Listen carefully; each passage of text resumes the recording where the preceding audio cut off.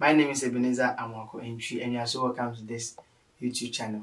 On this YouTube channel, you are going to get videos that will set you up in your walk with God and also with your prayer life. On this channel, you upload videos consistently to make sure that believers are guided to pray and pray and pray. If you are new to this YouTube channel, make sure that you subscribe to the YouTube channel so that when we upload new videos, you can have access to them. And also, if you don't understand anything, kindly send us a message and we will get back to you. Also, make sure that this video you are about to watch, you like the video, try and comment on it, and when you are blessed by the video, make sure that you share it to someone. Thank you. The angels bow down in adoration. We join our hands as we lift our voice. We cry, holy, what is the Lamb? The angels bow down in adoration. We join our hands as we lift our voice. We cry, holy, what is the Lamb? Bow down in adoration. We join our hands as we lift our voice. We cry, holy, holy is the Lamb.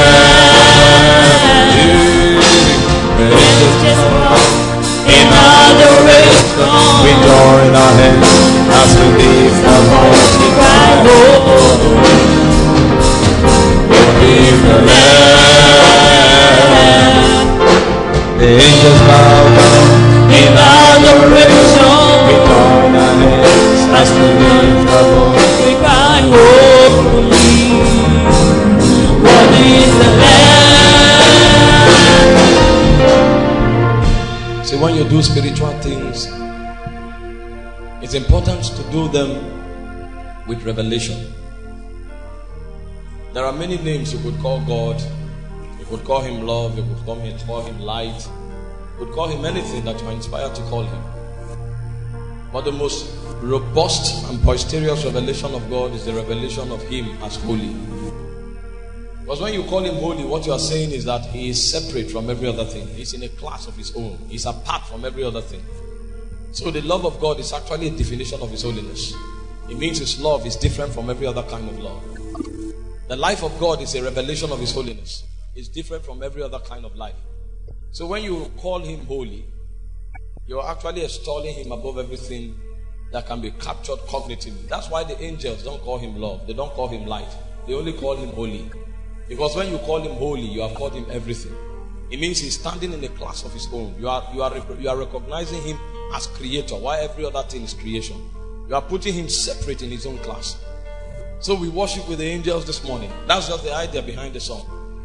It's a kind of worship that helps you to put yourself apart and recognize him that is holy. And then you bring your heart as a token of appreciation for who he is to you. Can we go ahead and sing the song a few more times? The angels bow down in adoration.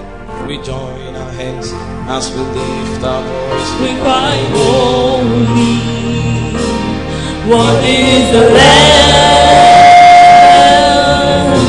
The angels bow in adoration. We join the heavens as we lift our voice. We cry, holy, what is the Lamb? The angels bow in adoration. We join the praise as we lift our voice. We cry, holy, what is the Lamb? Amen. Precious Father, we thank you for this privilege we have this morning to congregate in your presence and bring to bear the counsel of your will for our lives. Take all the glory, Father, in Jesus' precious name. In the precious name of Jesus. So these few days in God's presence, we change the foundation of most of your lives. And as you depart, you discover that the commitment of God will become stronger on your soul. That will give you peace. Either the appetite will die, or it becomes difficult for you to engage in them anymore. That is when you know that the life of God has begun to walk from your inside.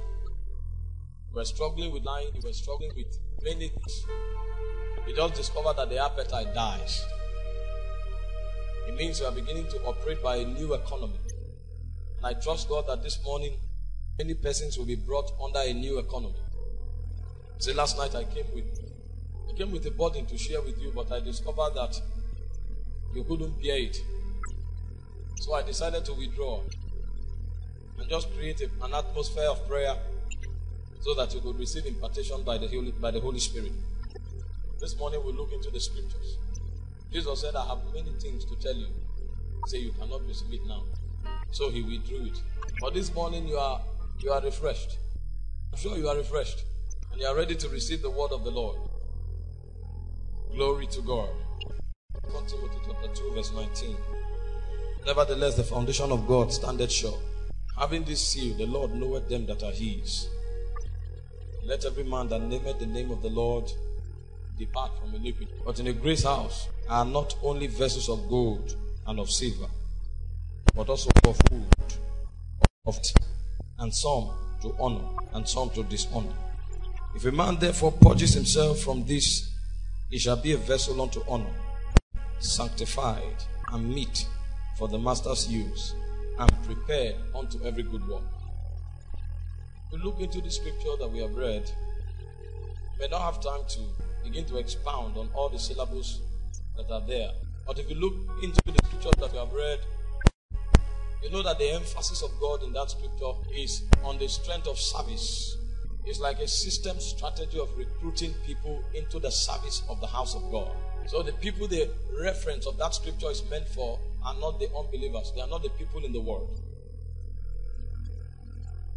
If you look very carefully, you discover that the basis for which you will be nominated for service in the house of God is a responsibility that is in your own hands. He said, if a man purges himself. So if you are not numbered in the armies of God, if you are not part of the service in the house of God, then the challenge is not with God. The challenge can be traced to the degree of sanctification that you are walking in at time. Is the extent to which you have purged yourself, the extent to which you have prepared yourself to be used of the Lord. That is the determinant factor. You see, he said the foundation of God standeth sure. The word foundation in that scripture is the word system. A system of operation of the kingdom is already established. It's already defined. It cannot be moved. So he said for you, having the understanding that this system cannot be altered, it is now your responsibility to begin to conform with it. Because the system that defines the operation and the possibilities of God around your life is a system that was fabricated from the eternal realms. It cannot change in time. The possibility of changing it does not exist. That system functions on the scale of righteousness. So for you to be numbered as a functionality in that kingdom, then you must do something to yourself consciously to bring you to a point where you can conform to the systems that are designed and fabricated for a person to be found worthy of service in the house of God. He said, the Lord knoweth them that are his. So the question is not an argument as to whether you are of God or you are not of God. The basis of the argument is the extent to which you are found usable in the hands of God. There has to be a battle that will tame the possibility of the flesh in order to bring you back to align with the life of the Spirit of God, for you to be relevant for service. For you to be numbered into the house of God is predicated upon the finished works of Christ. You did nothing about it. All you needed to do was to believe. And the moment you believed, you were included in the economy of God. But when you begin to talk about matters of service, then you have to drift from what Jesus has done to the level of responsibility you take on account of the grace that is provided you by the finished works of Christ. How many of you have been in a relationship before, and then you discover that somehow the relationship was not working, and then you come together and you formally end the relationship? And you say, well, we have seen that this is not going to work, so the best thing to do is for us to go separate ways. You know, legally you end the relationship at the point of interaction. But you will discover that after you have separated, your heart will still be connected. So legally, the relationship is over, but organically, you will have to undergo certain spiritual surgery to come to a point where your soul is detached. So there is a legal aspect of the dealings of God. There is an organic aspect. The unfortunate thing is that the legal aspect does not culminate in spiritual experience. What culminates in spiritual experience is the organic dimension. Just like you can tell the guy, get out, I don't need you anymore. But when you go home, you discover you will be on your pillow and you will wet it with tears.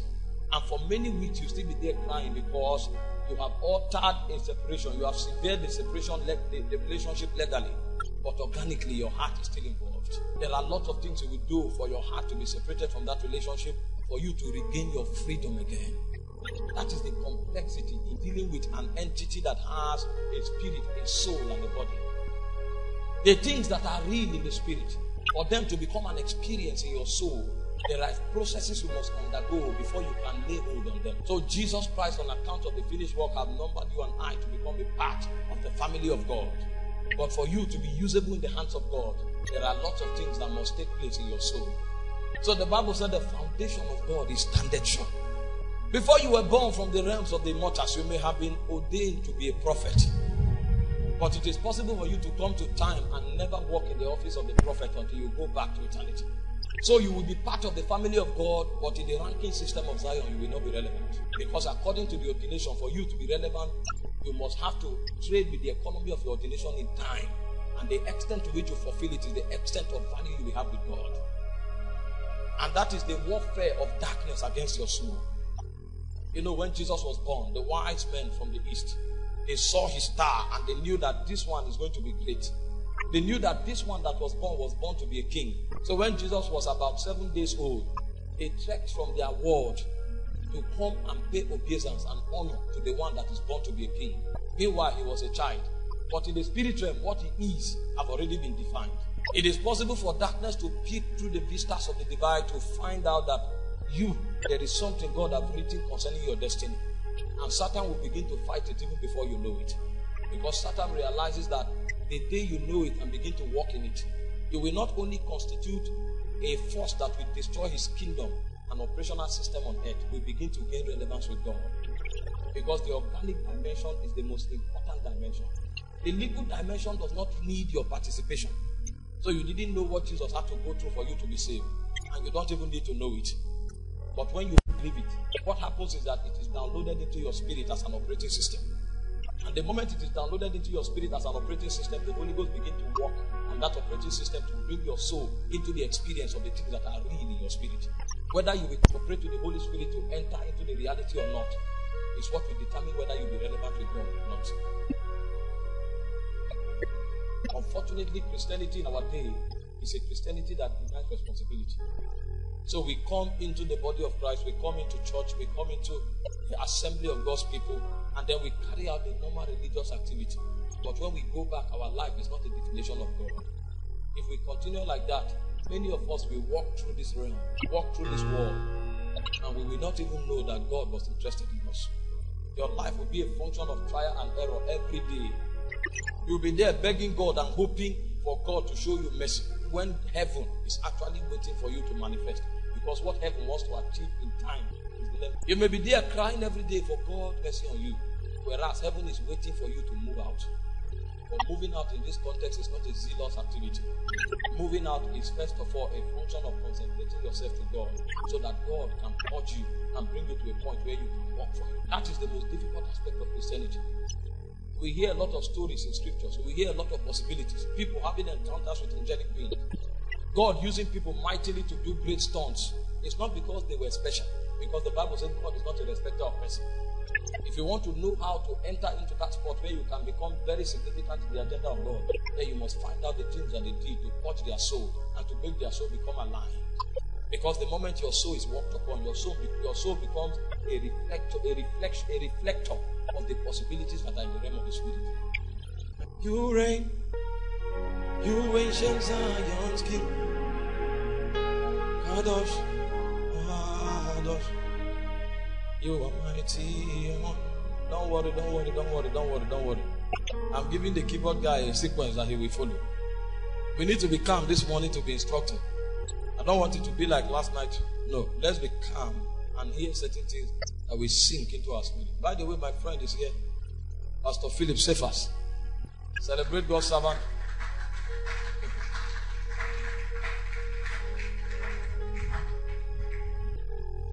For the kingdom of God to move forward, men must put labor. Men must put in labor. If labor is not part of your work with God, the kingdom will never advance. When the kingdom of God wants to advance, first of all, begin to advance in your life. God will first of all begin to shut down the protocol of darkness in your life. When God succeeds in shutting down that dimension of darkness in your life, then you become an extension of the hand of God. Because the foundation of God standeth sure. God cannot use you except God have walked through you. If God is not walked into you, God cannot be walked out of you. The first thing is for God to be walked into you. You know, we are a generation of many revelations, mighty revelations. Young men with many titles, young men saying a lot of things on Facebook, on internet, online, and they want to destroy the name and the integrity of people who have gone ahead. So here a small boy who just started walking with God 2 days ago, he first of all picks a father and begin to pull him down and say, this thing is rubbish. This is not correct. This should be like this. Meanwhile, every revelation he has not been proven. People saying all kinds of things. People call themselves Christians. They come into leadership in the body of Christ, and then you commit young brethren to their hands to help raise them in the way of God. And then before you discover, pastor have impregnated 3 people. Because God have not been walked into them. They make a show of themselves as being spiritual. But you don't walk out a spirit. A spirit breaks out of you. The extent to which a spirit takes hold of you is the degree to which it manifests himself through you. If a spirit have not been able to take hold of you, the possibility of breaking out through you does not exist. Because these matters are organic. They are not things that are cerebral. You can know about a spiritual thing in your head, but to steward it has to be committed to you. Many people are not committed with substance in the kingdom. And that is why it looks as if darkness is having a free day. I want to show you what it takes for you to be used of God. But you may not understand it until you are able to see the extent and the degree to which darkness have prospered in your life and in your territory. Because before God uses you to deliver a territory, before God uses you to deliver a civilization, God will first separate you from that civilization. Because the institution that trains you, you don't have the power to correct it. Your thinking process, your ideologies and philosophies will be a product of the intelligence of that institution. So God will first of all pull you away from that institution, take you to a place where you are completely under his government, and then he will train you. He will work on your vision, work on your configuration until you become a complete spectacle that reflects his dimension. That gate of concentration is where many Christians have run away from. The word that trains the way you think is the word you are coming to challenge. And what you don't know is that what you see around you are actually physical representation of spirits that are unseen in the realm of the spirit. What you call a thought is actually a whisper of a spirit. What you call a trend is actually a manifestation of a spirit. What you call an act taking place is actually a spirit rigorously at work in the territory. You see people being massacred and butchered. You think it's the violence of men. What you don't know is that it's a spirit that have taken over that territory. You will find yourself struggling in a territory trying to stand for God. You don't know that the foundation of that territory has been weaved with demonic intelligence. So before you can represent God in that territory, you must break through that foundation and find the taproot of your spirit connected to the fountain of God before you can be able to bring out the dimensions of God in the territory. You come to a territory, you suddenly begin to see that lust. Every day you wake up, lust have attacked your heart. You don't know that the atmosphere of that territory is already enveloped with the spirits of lust. So most times we think that the things happening around us are sets of circumstances, but one thing we need to know is that everything in this visible creation is a manipulation from the spirit realm. Everything you see and know is a manipulation from the spirit realm. Your belief system is a manipulation from the spirit realm. The way you respond to things, the way you act is a manipulation. The things you do in the public and do in the hiding, they are all manipulations of spirits. You are actually giving expression to different spirits at the same time. But you don't understand. The only way you can become a reflector of God completely is when you are consecrated to him. Because any spirit you connect yourself with, you become a traffic for that spirit. Your life becomes a gate through which that spirit can break into the visible world. And I told us yesterday that the natural creation is the realm of manifestation. So every spirit in the supernatural wants to be given expression to in this realm. And the only gate between the spirit and the natural is an entity called man. And that possibility is there because of the way man was created. Man is created with a spirit that came from the spirit realm. I told us yesterday that the substance for creating man is the Spirit of God himself. The word used for creation in Genesis 1:26 is the word bara. That means to formulate out of nothing. So man was removed from the inside of God. So a component of man has its root in the Spirit. And then the body that the Spirit was put into was crafted from the ground. So another component of man has a physical dimension. It is the interfacing between the spirit and the body that creates what we call the soul. So the soul was not created. The soul was not formed. The soul became. The soul is the product of the interaction between spirit and body. The soul is the product of the interaction between the invisible and the natural realm. So every time a man stands, the man is a bridge between the spiritual and the natural, whether he knows it or not.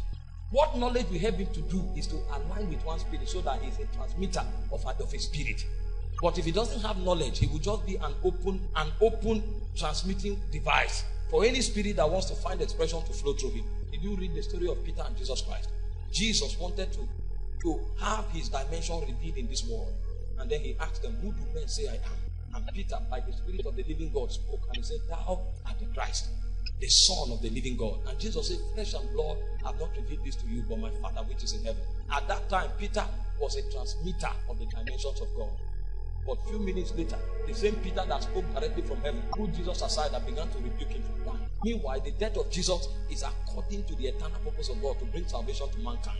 And Jesus looked at Peter and said, get thee behind me, Satan. So it is possible for a man in a moment to traffic both the God dimension and the Satan dimension.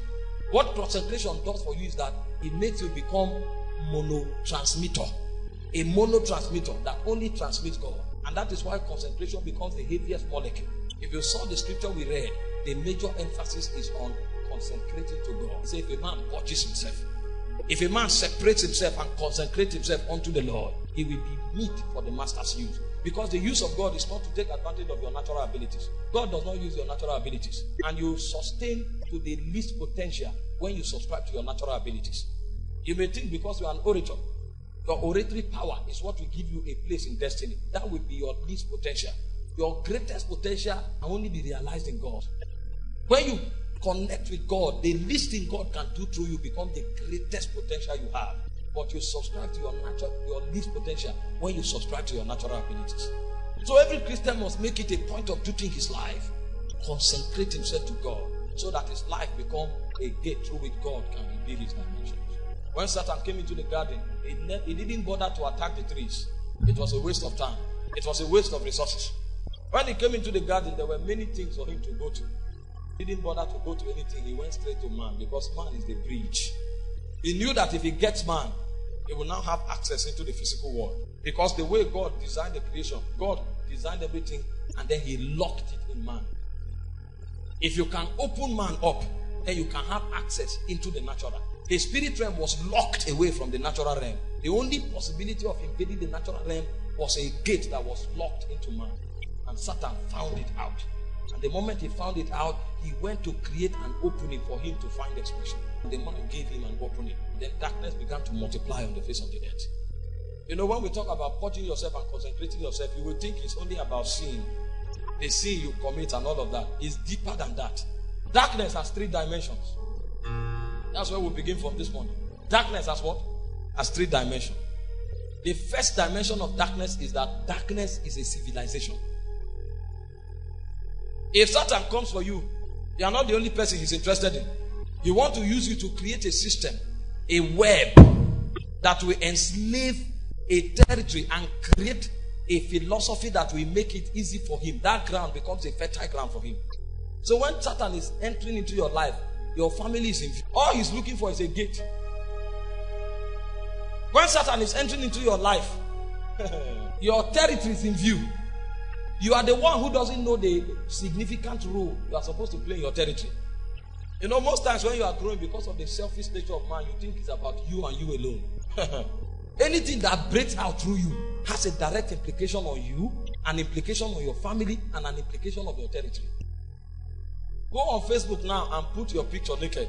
By the time you check next week, there will be 50,000 views. You will become a chamber through which 50,000 people can be touched. And one thing you don't know is that that is the natural one you can see. What spirit inspire you to say? When you say it, you have released a negative energy into the creation.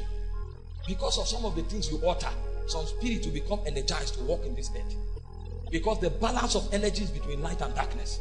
Every time you give expression to a demonic inspiration, what you have done is that you have contributed to the negative energy of this world. That energy you have created through anger, through evil thought, have contributed to the creation. That's why Jesus said, every idle word you speak, you will account for it. You don't know that your utterances and your thoughts are creating a fertile ground for darkness to find expression. And because you don't know, Satan will take advantage of you for long. That's why you can lie on your bed for 2 days. The being is not telling you to go and sleep with anybody, but he's just choking your heart with evil thought. So you can lie on the bed and be thinking on immoral thoughts only for 2 days. The being will be fertilizing it. What it's doing is that thought you are emitting in the spirit realm is a negative radar. You are choking the surrounding. You are choking the surrounding. A point will come when that energy becomes strong in that territory, and other demons will have access to walk there. It's just like the intensity of the Holy Spirit may not be strong in a meeting until we pray and worship for a long time. What we are doing is that we are choking the atmosphere with an ambience where his operation can be flexible. So you see that when the place becomes charged, it becomes flexible for the Holy Ghost to operate. That's the same way demons operate. But they will get you and I to saturate the ambience of the territory with darkness so that they can't find expression. What they are interested in doing is to create a civilization, and you are their agent. So when he says if you purge yourself, you become a gate through which God breaks into a territory, he's saying something deeper than sin. Because darkness is a civilization. Darkness is a system. And darkness is a government. There are 3 spheres for the operation of darkness. And if you x-ray your life very carefully, you discover that you are connected to it in one way or the other. So when we begin talking about purging yourself today, you will begin to see the things you need to separate yourself from. Some of you are engrossed in the civilization of darkness. Some of you are engrossed in the systems of darkness. Some of you are enslaved to the government of darkness. You are mighty on your throne. Darkness as a civilization is a revelation of how far you have gone away from God. So you come to a point where you check yourself. You discover that your philosophies and ideologies are not consistent with the mind of God. They talk about marriage, and the young man say, we are Igalas. We don't marry Igbos. It's not a sin. It's a civilization. It has created a philosophy and a thought pattern. That thing will short circuit the flow of the life of God.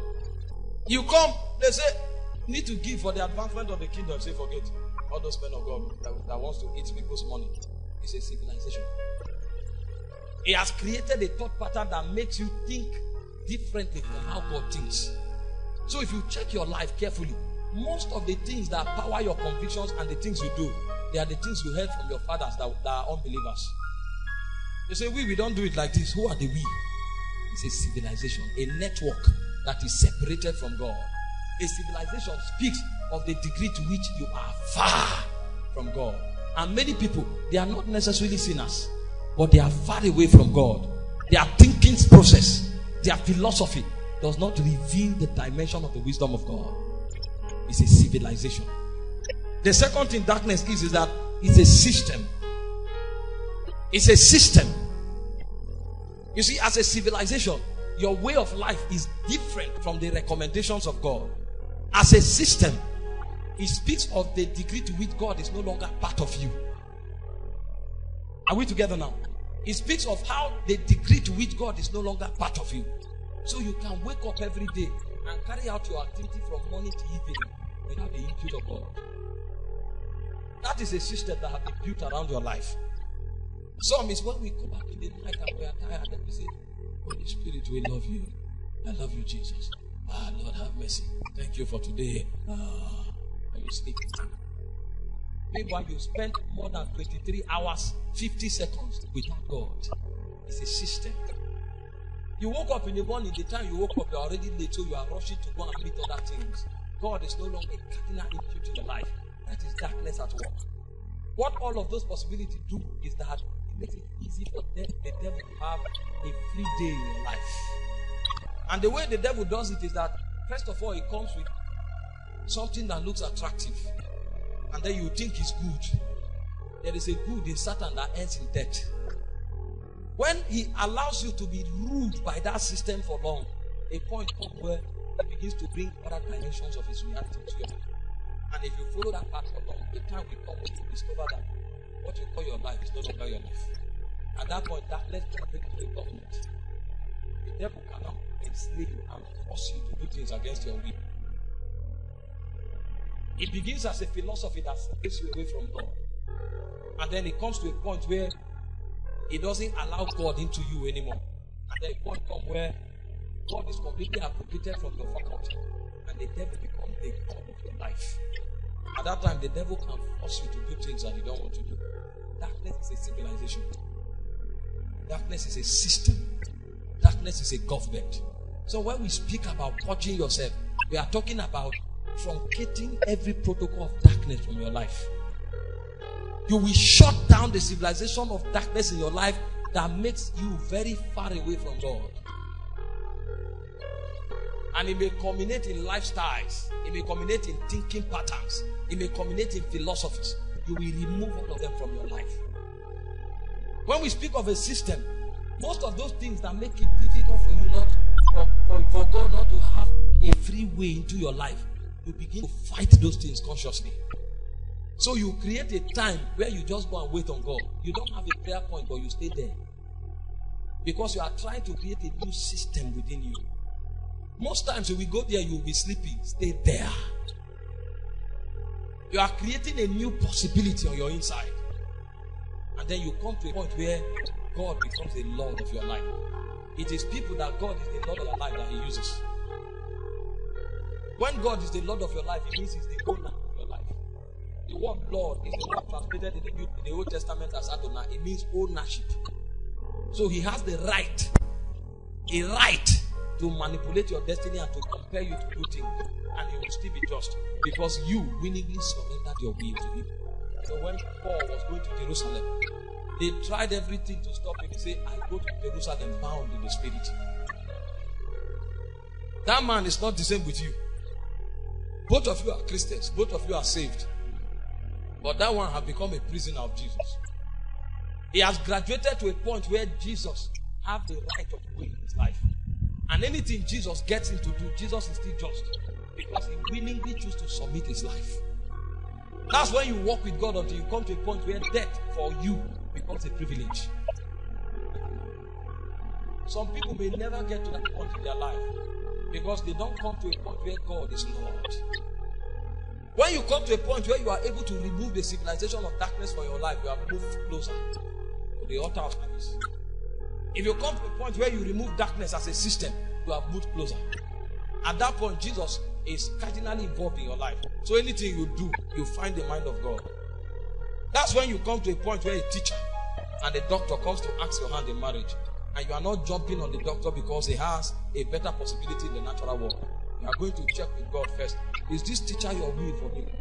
Or is he the doctor? If he says he's a teacher, even though he has worked with one sandal until the sandal is bored, you will choose the teacher. Because at this point, God has the right of way in your life. And you have known that with God, your life and destiny will be better and secure. So you submit it to Him even when it doesn't look appealing in the natural. It's at that point that God can trust you and commit to you. Because when we talk about service, the God we are dealing with is not a father. The God we are dealing with is a king. And when a king good can no longer be processed in your mind, you only think evil continuously. What he's trying to do is to secure you for the day of your manifestation. The day you enter into power, that time you become a tool in his hands. So what you call a life is actually sequences of intelligence flowing from the life of spirits. Your life is actually a manifestation of the progression of spirit thoughts and intelligence. Everything you have done since the day you were born till now, especially from the time you became wise to make your own decision, and manipulations of spirits. You are only enforcing the thought patterns of spirits.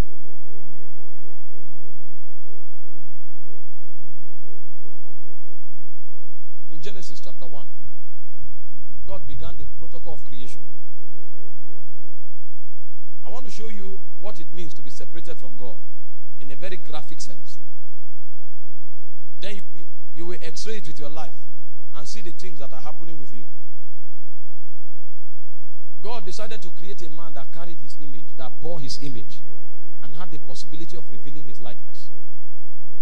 That was the intention of God. And the reason God designed man that way is because God wanted to constantly have intimacy with man, fellowship and koinonia with man. The way he designed man is such that his spirit can alight upon man. You see, anything that must host a spiritual dimension must be created in the image of that spirit. For a spiritual reality to be able to manifest in time, then the reflector of that spirit or that spiritual reality must bear the image of that thing that is in the spirit, in the natural. So you saw that before God created Eden as an atmosphere of heaven, there was first of all Eden in heaven. If you read the book of Ezekiel 28 verse 13, you hear that Eden was in the mountain of God. So when God decided to build Eden in time, it was easy for God to fluctuate between the spiritual and the natural. Because what was in the spirit, a prototype, is only a prototype of what is in the natural. So if God stood in Eden in heaven, God can also stand in Eden on earth. So you will never see a record of when God broke into Eden. You just hear that the voice of God came walking in the garden. Because that garden was in heaven. God only downloaded the same dimension in the natural. Alright? It's like a principle in physics you call resonance. When two opposing waves operate or flow at the same frequency, their intensities are harmonized and then they become one. So when something is in the spirit and in the natural, that thing becomes one. So you can be in the natural and be in the spirit. You can be in the spirit and in the natural. For example, when God wanted to create a temple for him to dwell in, he told Moses to create after the pattern that was shown to him in the mount. So the temple that Moses built in the wilderness was a reflection of the temple that was already in heaven. So if God wanted to show up in that temple, thank you, he doesn't need to leave heaven. The one on earth is a reflection of the one in heaven. So there is a oneness that is achieved. That was how God designed man. He designed man with his own spirit. So if God wanted to show up and relate with man, he doesn't need to travel. It's like bilocation, a bilocational reality. You are in heaven, you are on earth at the same time. You see, that's the way you are now. The only thing is that most of you don't have the experience of it. As you are seated here now, you are also seated with Christ in the heavenly places. You are actually living in two times. Meanwhile, bilocation is different from translocation. Translocation is the ability to move and live in different geographical locations at different times without the agency of natural, possibilities. So you can be here and then move to your house in Lagos, move to Kano, come back. You transport. It's like teletransportation. Translocation is different from bilocation. Bilocation is actually living in the same locations at the same time. So because of the way man was completely created, man's spirit is currently seated in heaven in the spirit with God. And man's body that is on earth here still houses a dimension of his spirit. Are we together now? So God created man like that so that God could relate and interface with man easily and have experience and fellowship with man. But that was what the devil truncated when he made man to rebel against God. When man rebelled against God, a protocol was set in place, a protocol of creating a spirit civilization. You will notice that God removed man from the garden not because God wanted to send man away from his presence. God removed man from the garden because he didn't want man to have access to the tree of life. Because if the man began to eat of the tree of life, he will be perpetually damned. He will receive eternal life as a condemned creation. So man will be eternally condemned the way Satan is. Are we together? So God decided to expel man from the garden to preserve the tree of life, so that eternal life can be given back to man after he's redeemed. But as man left the garden, man was still in Eden. Remember, the garden was in Eden. Eden is the presence of God. The garden was planted in the realms of the presence of God. So God removed man from the garden, but he still left him in Eden. Are we there now? So man was still in Eden, but he was no longer in the garden, so that he doesn't have access to eternal life and be eternally condemned. You will notice that Cain and Abel constantly had interaction with God. When Cain decided to slay Abel and God came and asked him, he said, "Where is thy brother?" He said, "Am I my brother's keeper?" That's not a man who is alien to the voice of God. That's a man that is acquainted with the voice of God. He knows the voice of God. And the way he responded to God is a sign that he hears God. But the only problem at this point is that he was already traveling away from God. So the voice of God doesn't have authority in his life anymore. The first thing you will notice when you begin to go away from God is that the voice of God no longer has authority in your life. So you will discover that where you are going to is wrong. What you want to do is wrong. The Holy Ghost is telling you no, no, no. But the voice no longer has authority. If you come to a point where the voice of God no longer has authority in your life, it means you are already traveling away from God. At that point, you need intensive care unit to be reconsecrated back to God. You say, am I my brother's keeper? He didn't know that the one talking to him was not Elohim. The one talking to him was a judge. Because the utterance that God was bringing to him was a conclusion that was arrived at in the courts of heaven. He didn't know that the blood of Abel had traveled to heaven already and a verdict had already been passed. Because there are 9 voices that speaks in the courts of heaven. One is the voice of the blood. I don't have time to go there now. The only difference between you and I now is that since we are in Christ Jesus, the voice of God, the blood of God speaks for you and I. That's why you are forgiven. If you go and study the New Testament, you discover everywhere the word forgiveness is used in respect to man, it's in the past tense. Go and check it. You are forgiven because the blood is speaking for you in the courts of heaven. So allegations can no longer be brought against you. No matter how the devil tries to bring an allegation, there is a voice speaking for you. That voice speaks in heaven that the claims of divine justice have been met. So you have been declared justified. That's what the blood speaks in heaven. But at this time, Christ had not resurrected. So the blood of Abel went to speak against Cain. And Cain did not know that the one that came to speak to him was a judge. He knew God as a father. So they could fall like this and they will be pampered. They will fall like this, they will be pampered. This time around, the God that came with a tool of judgment. And he said, the blood of thy brother is crying to me from the ground. And a curse was released upon him.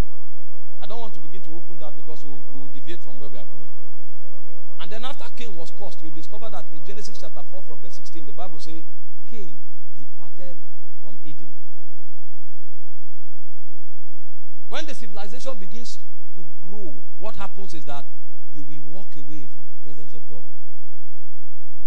That's why most of you now, even though your spirit desires the presence, is the hardest thing for you to create.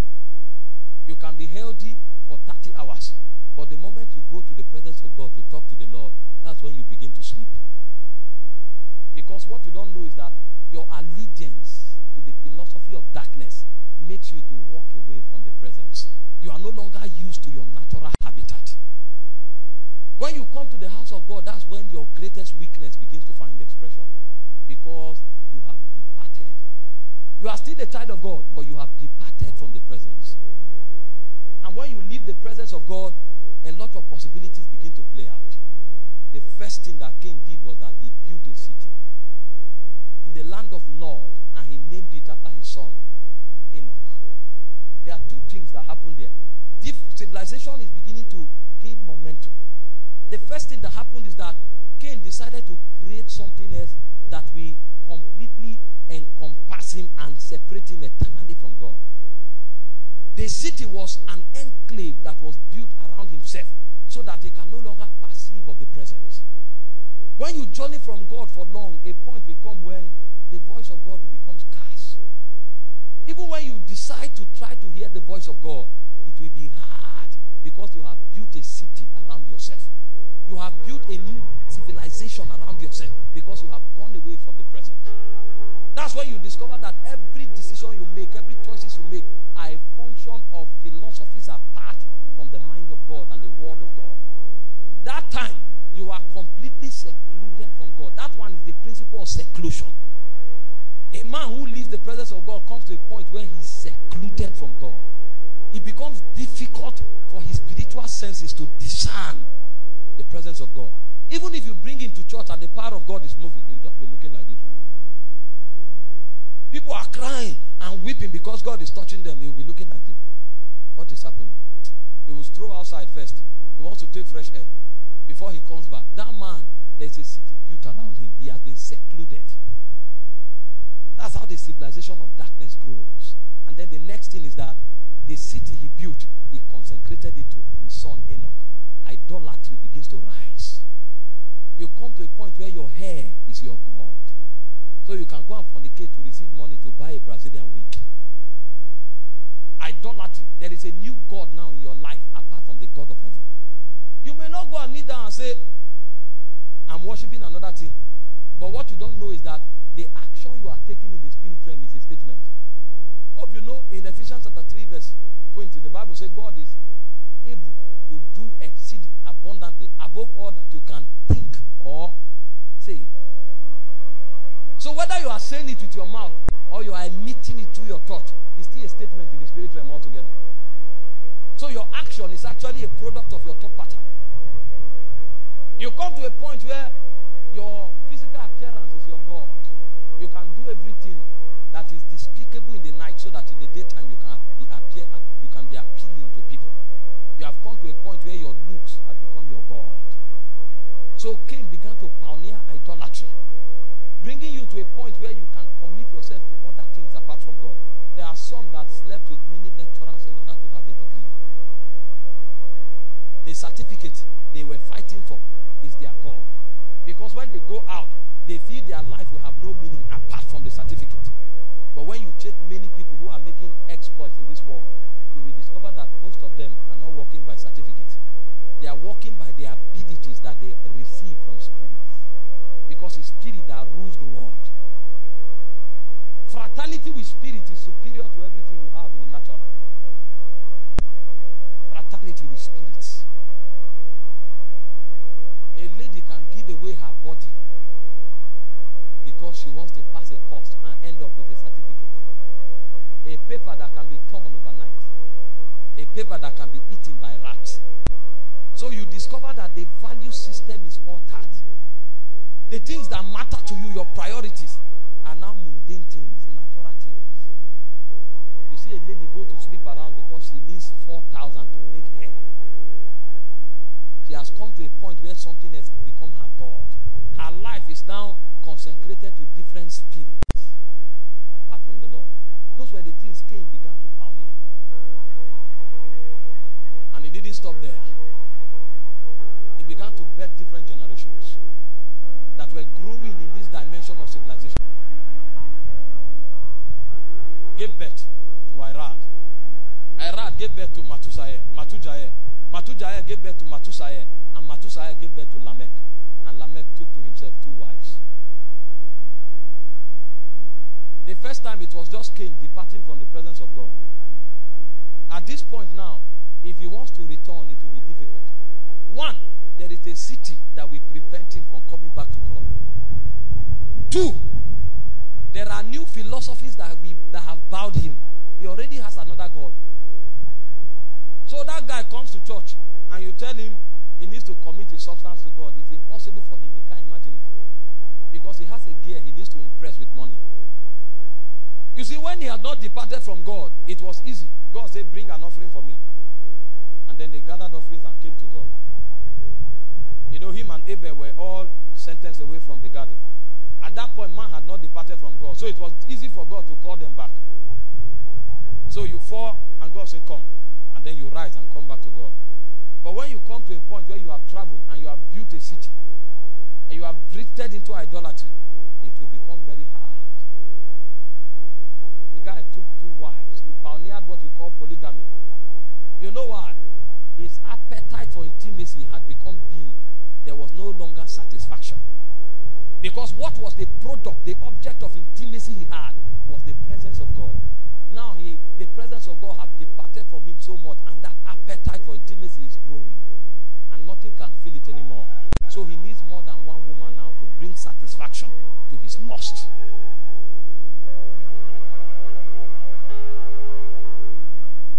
I've counseled with many young people. You'll be shocked that sometimes a young lady of 19 have aborted 4 times, and she has slept with men that she has forgotten the number. 19 years. You see, your growth process in this civilization is not a function of age. It's a function of grace. So if the devil gives you enough grace, what you will do at the age of 19, somebody else will not be able to do it at the age of 50. And the same way, if you connect to God and his grace works in your life, what you will be able to do, a man of 80 years may not be able to do it. Timothy was the bishop of Ephesus at the age of 17. According to church history. He was ordaining elders in that church. Because growth in the spiritual radar is not a function of age, it's a function of grace and the supply of the spirit that you are committed to. Lamech began to explore appetites in the spirit. He would not have enough to satisfy his lust anymore. So he had to subscribe to 2 women. He had to subscribe to things. That's why you find yourself, you're on Facebook from morning till night. You want to hear new things. Your lust is growing. If you are not on Facebook, you connect to a movie. You are watching the movie. Immediately they take light. You are looking for a friend. You want to keep talking. There is lust. Your spirit, the vacuum is growing. The vacuum is growing. But you are not schooling yourself in the way of the spirit to saturate it with the presence. So you find out that you constantly need noise and distraction in your spirit. Your phone goes down, you are looking for power bank. They say there's no light for 3 days. Then you see 4 people sharing one power bank.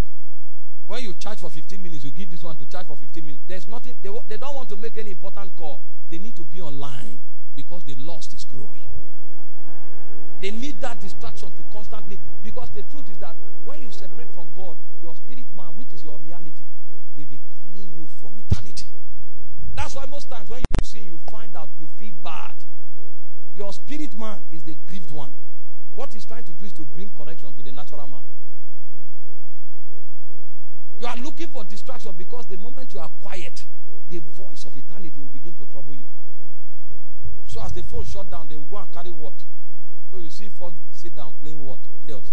They are looking for distraction. The appetite is robust. There's nothing that will saturate it anymore. Lamech came to a point where he couldn't satisfy his appetite anymore. So he took one wife. It was not enough. He took another one. The civilization of darkness was growing. It was growing. It was growing. At first they thought it was just to leave God. They don't need him. But now they have discovered that their own physical system is beginning to rebel against them. Because we were designed to be dependent on spirits. You were created deliberately with a vacuum. And only spirits can satisfy that vacuum. Some think power is their greatest lust. When they reach power, then they discover that it's not enough. So they want to go again and again and again. So you see a man of 80 years is still struggling to come into power. He just needs to be doing something that saturates his appetite. Because that thing have grown so big. Some subscribe to drink beer. You need to high until they become nuts. You know. So that experience, that euphoria they feel, it satisfies them momentarily. But what they don't know is that you were created to only find intimacy in God. And the more you depart from God, the more your system will rebel against you. It's your system rebelling against you that you are trying to atone for with all those distractions, but it will never suffice. You can even manage it like that until the day you depart from this world. Those last moments where you are to give out your last breath, you will discover that that vacuum will stare you in the face again. That's why most people, when they want to die, they become afraid. You know why? The spirit realm begins to open to them. The things they heard are stories. They begin to see the reality. Suddenly, the spirit realm becomes real. What they told them and they thought were stories now is becoming real to them. Their spirit is about to depart from their body. And then they find out that they never had intimacy with the Holy Spirit. And the Holy Spirit is the vehicle that will carry them through the dark waters of the great divide. That's what the devil wants to do to you. You may stand up and say, well, thank God I'm not fornicating. Thank God I'm not a drunkard. Thank God I'm not doing this. Thank God I'm not doing that. But where are you standing in God? Elijah came before the king. He said, before God whom I stand, there shall be no rain or dew. The man God uses is the man of the presence. There shall be no rain or dew. He knew where he was standing. Some of us don't even know where we are standing in God anymore.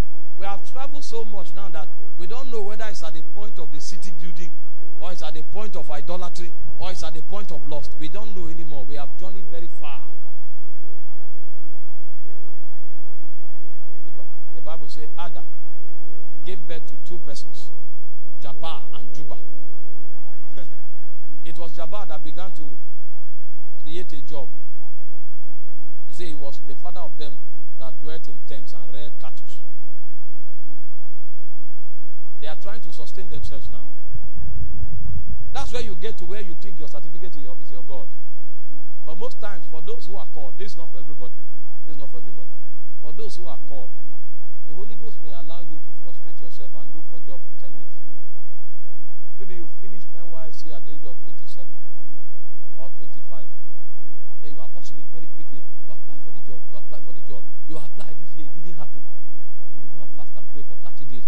Next year you say, I must get it this year. After some time you are 28. Most of the job you check online, they will now say 27 and below. Then fear begins to enter your heart. You now come to a point, you wake up, you discover you are 33. You can't apply for any job again. At that point, you now go back to God and say, what is your will for my life? You have traveled too far. Now, you have exhausted all your possibility in the flesh, and it didn't suffice. So you are compelled to come back to the monarch of Zion. The one who is called the El Shaddai. You don't know that your sustenance is in his hands. He's called the multi-breasted one. He suffices all things, but he suffices by none. His essence does not deplete. He can feed 1,000 people in a day, and it will not reduce anything from him. The only thing he doesn't increase is that he's the fullness of all things. There's no possibility of increasing him. Neither can he deplete in essence. You know, if you were John the Baptist, some of you don't know what is fighting you. You don't know it's your ordination. Why you want to get into any relationship and it doesn't work? Your womb is supposed to be a gate where God will raise generals for his kingdom. But you want to follow that boy that has sweet mouth. Or because you saw one or two things around him and you think the anointing will allow you. That anointing will fight the relationship. The anointing will fight the relationship. So you will have 4 breakups in 1 year. Go and cry. When you cry, the Lord will mend your heart. Because your womb from eternity has been destined to be a gate for the unveiling of generals. God will fight until that womb is preserved. You will come to a point in God where your ordination begins to speak so loud that God will fight. Your sufficiency becomes his jealousy. There's no doctrine of prosperity you will teach John that will work. Because in his own blueprint, he's supposed to come in the spirit of Elijah. And Elijah dwelt in caves. So if you like, come and show him all the principle of prosperity. It did not work.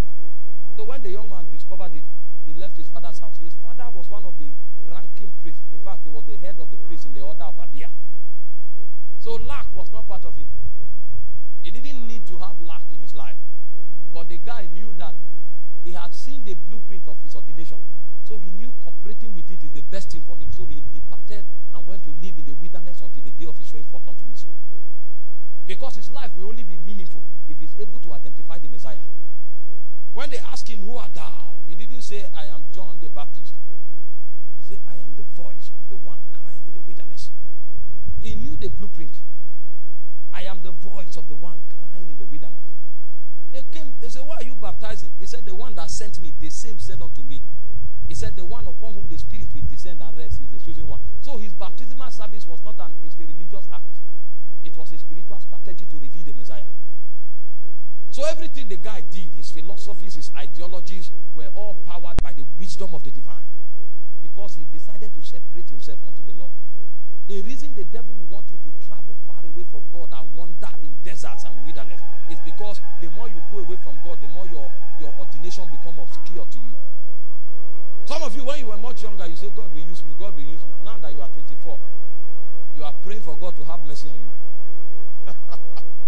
When you were younger, they say, who are you? A prophet. I'm a pastor. I'm this. Now, every day you pray, Lord, have mercy. Lord, have mercy. You have journeyed very far that your ordination has become obscure. You can no longer sense those whispers from Zion. You can no longer sense those burdens of God. Some of you were even as much as having visions when you were young. But now you don't know why. Even dreams, you can't dream anymore. And the few ones you have once in 3 months, when you wake up, you forget it.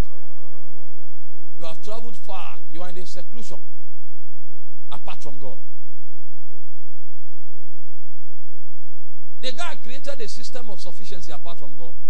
They started doing business so that when they have need, no need to pray. The guy had need, he would just go to the drawer and say, how much did you bring them a bag? You know, when you are working with Chevron, you will not have need for trusting God for food. Meanwhile, the reason God wants you to trust him for food is not because food is so important. It's because that point when you come to him, you make him feel himself as the El Shaddai. You know, when you worship God, you make him feel himself as Jehovah. When you rely on God, you make him feel himself as God. That's the beauty of worship. You know, the 24 elders say, all things were created for thy pleasure. So when you come to God and reveal your vulnerability, he feels himself. So the reason he will have you trust him and rely on him is not because he wants to put you in a tight corner. That is how he feels himself as God. He had obsession before he began to create the world. The Bible said God is seeking those who will worship in spirit and in truth. So there are needs God has. Not need to make him God, but needs to derive pleasure and to enjoy himself and derive meaning from creation. But this guy had created a system that made him survive apart from God. That's why most times when you rely on your uncle, those days when we were serving, a friend of mine, the uncle was a big shot. In fact, they couldn't wait for him to pass out. The arrangement was that 2 weeks to passing out, he was going to be given an appointment to work in Arik. That was around 211, 212. You know, these guys were still doing very well.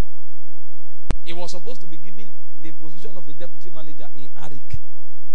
This is a young man, a young ex-copper without experience. You are giving him a managerial position because of the stature of his father. 2 weeks to passing out, his father died. So the man who was supposed to give him the job now discovered he too has a nephew. Because the reason he was loyal was because the father was alive. You know, these guys then, they were big boys.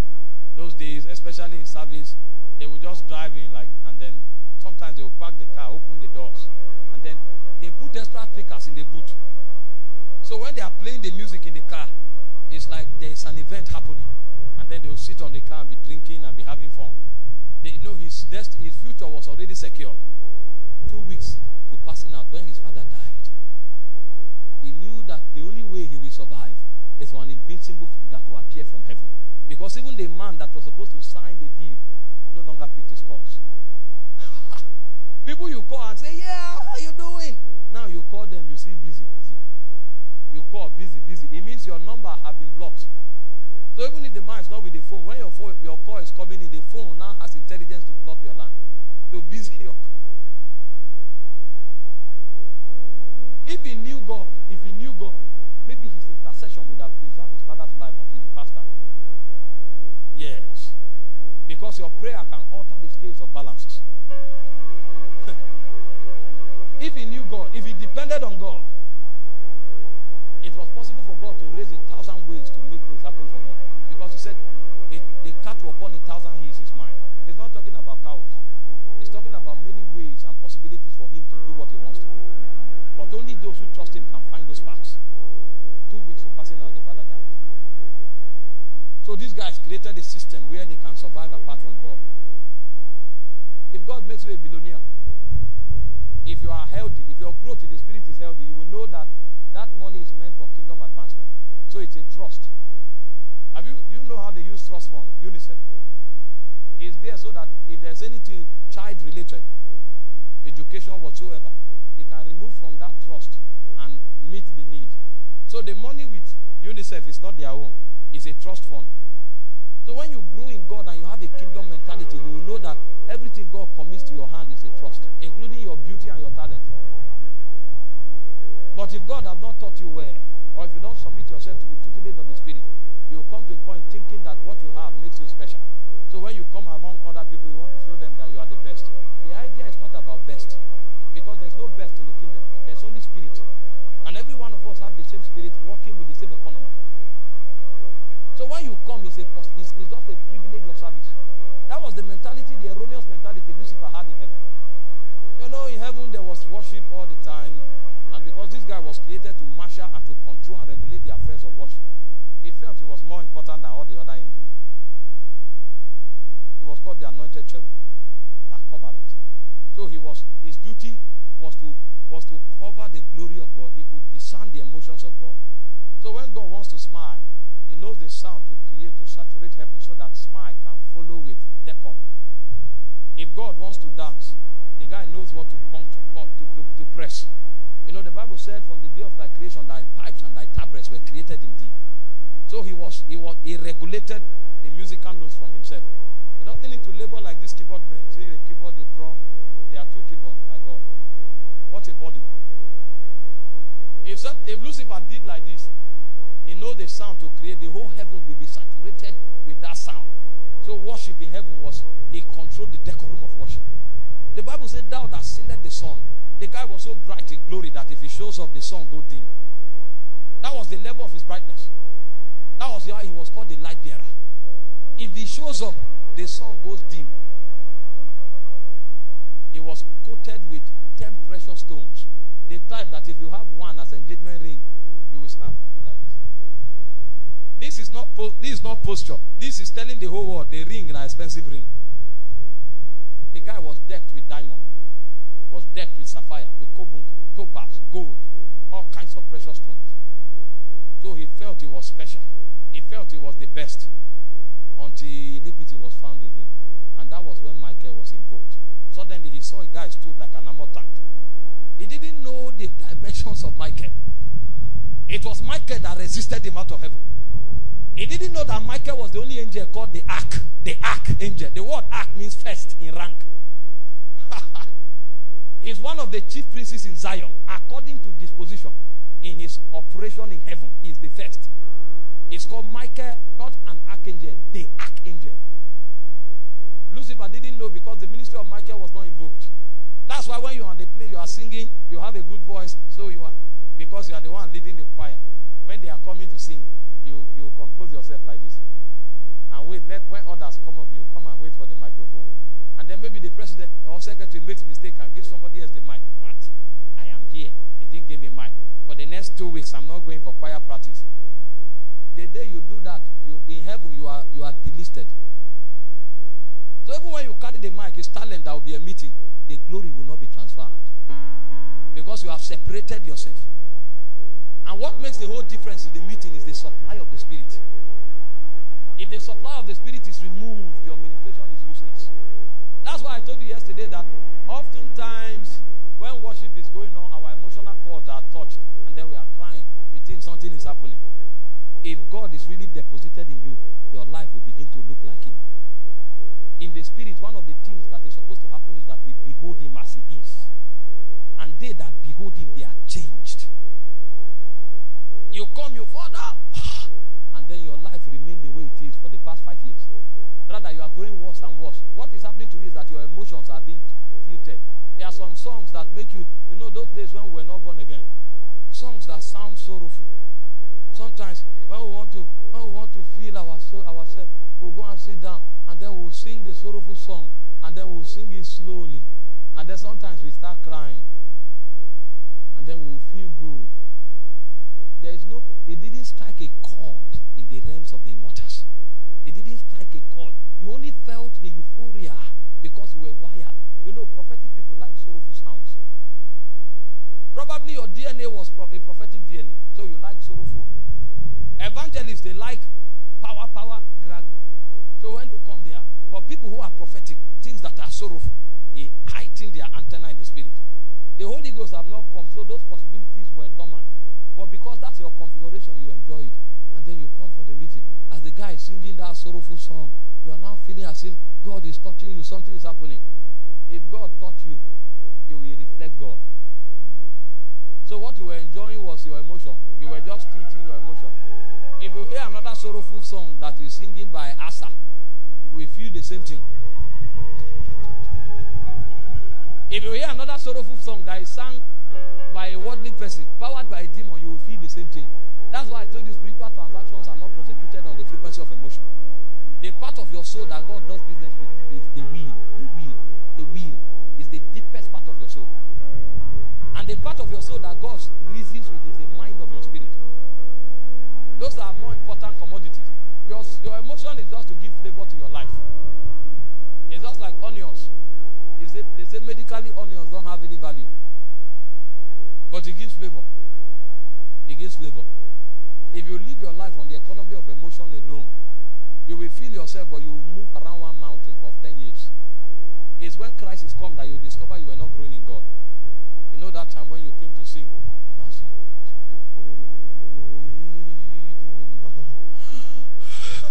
and then you cry. You feel that, you touch the third heaven. The day you have problem, maybe your brother is sick or somebody is dying and they call you, You come and do, then the person will be suffocating and dying. That's when you realize all those things you were doing those days, you were deceiving yourself. He said if you faint in the day of trouble, it means your strength is small. Some of us deceive ourselves until we come into trouble. What makes you strong in God is to travel into Him until you are clothed. And that's why they think the devil will fight in your life is consecration. He wants to take you away. When you stand alone apart from God, you become vulnerable. Because these spirits, they have power. They have wisdom. They have intelligence. The devil and his cohort, they were angels before they fell. And the devil, Satan, was one of the ranking angels in heaven. Those angels that are called archangels, they are first in rank. God gave them privileges in heaven. If you read Job 38 verse 7, he said when God created the foundations of the world, he said the sons of the morning sang for joy. They were the ones that imputed sound into everything God created. It's a privilege God gave them. So they have understanding. You cannot challenge the devil outside of the Holy Spirit. Everything you know, he has a data bank of your lineage. If he comes here now, if a familiar spirit come here now, he can call the name of your 10th grandfather. He can tell you in your bloodline. He can tell you what the last 10 generations in your family, they sinned, all of them committed. And then because he studied their life, he knows that you too, that will be your weakness. So go and check your family. Either all of you are weak to immorality, or you are weak to lying, or you are weak to pride, or you are weak to drunkenness. These guys know. So when they want to tempt you, the devil will not waste his time tempting my brother Daniel the same way he will tempt me. If he wants to tempt Daniel, he will go and check the profile of his family first. Maybe in his own family, lust is not an issue. So bring a naked woman here. He will be irritated. This girl is so foolish. But in my own lineage, if lust is a challenge, if I even see a lady wear something short, I will check 2 times. Meanwhile, this one is being irritated. It's not the Holy Ghost working. That possibility is not in his DNA. And then my own family may be pride. His own may not be pride. So they bring 2 of us to minister. He comes to minister, the power of God moves, and then he doesn't see it as anything. But me as I minister, then I'm going out, I begin to walk like this. Because the apostle to the nations have come. That's why the Bible says no weapon fashioned against you shall prosper. The idea is that the weapon is fashioned. It is tailored and designed particularly for you. The arrow the devil shoots at you is not the same with mine. He knows your weaknesses. He knows mine. But your weaknesses are made up for in the Holy Spirit, because one of the job description of the Spirit is that the Spirit himself helpeth our infirmities. So what the devil wants to do in the protocol of darkness is to separate you from the help of the Holy Spirit. So you come to a point where you even want to create a system where you live apart from God. That was what Jubal invented. He created a job that made him to totally not depend on God anymore. He can live without the input of God in his life. And then his brother created musical instruments. You know the way you are wired. There's a song in your spirit. I wish I was talking about the mystery of sound. I would have shown you the 7-fold dimension of sound. One of it is transport. One of the things sound does to you, sound helps you to transport and go to high places. If you are a science-oriented person, you will know that when electrons absorb energy, they go to a higher energy level. And when electrons lose energy, they descend to a lower energy level. There are 2 major things that conduct energy in the natural world. It's light and sound. That's why when the revelation hits your spirit, you jack up. You can hear some things and the realm of God become more sensitive. You become more conscious. What that light did is that it caused an excitation to your spiritual senses. That's the same thing sound does. When you hear sounds from heaven, what happens is that the sound transports you to the realm of God. That is why sound is one of the precursors of intimacy in the realm of the spirit. You know, John was sentenced to the Isle of Patmos to die. When he was on that isle, something happened. They said I was in the spirit. He was in the spirit, but he didn't travel. I was in the spirit on the Lord's day. And then he said, I heard a sound as of a trumpet. The moment he heard that sound, something happened. He was catapulted to the realm of God. There is a sound weaved into your spirit. That sound is supposed to regulate your level of intimacy with God. As the sound grows, you discover that God becomes more real to you. You can almost embrace the Holy Spirit.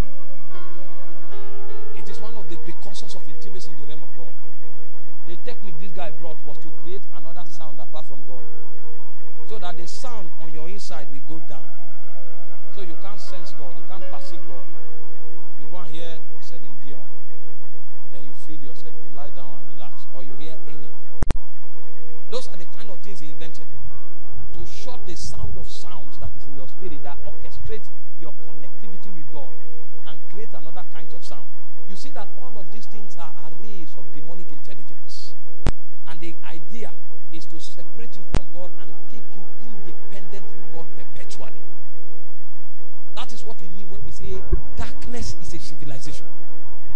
It brings you to a point where God is no longer part of your ambience.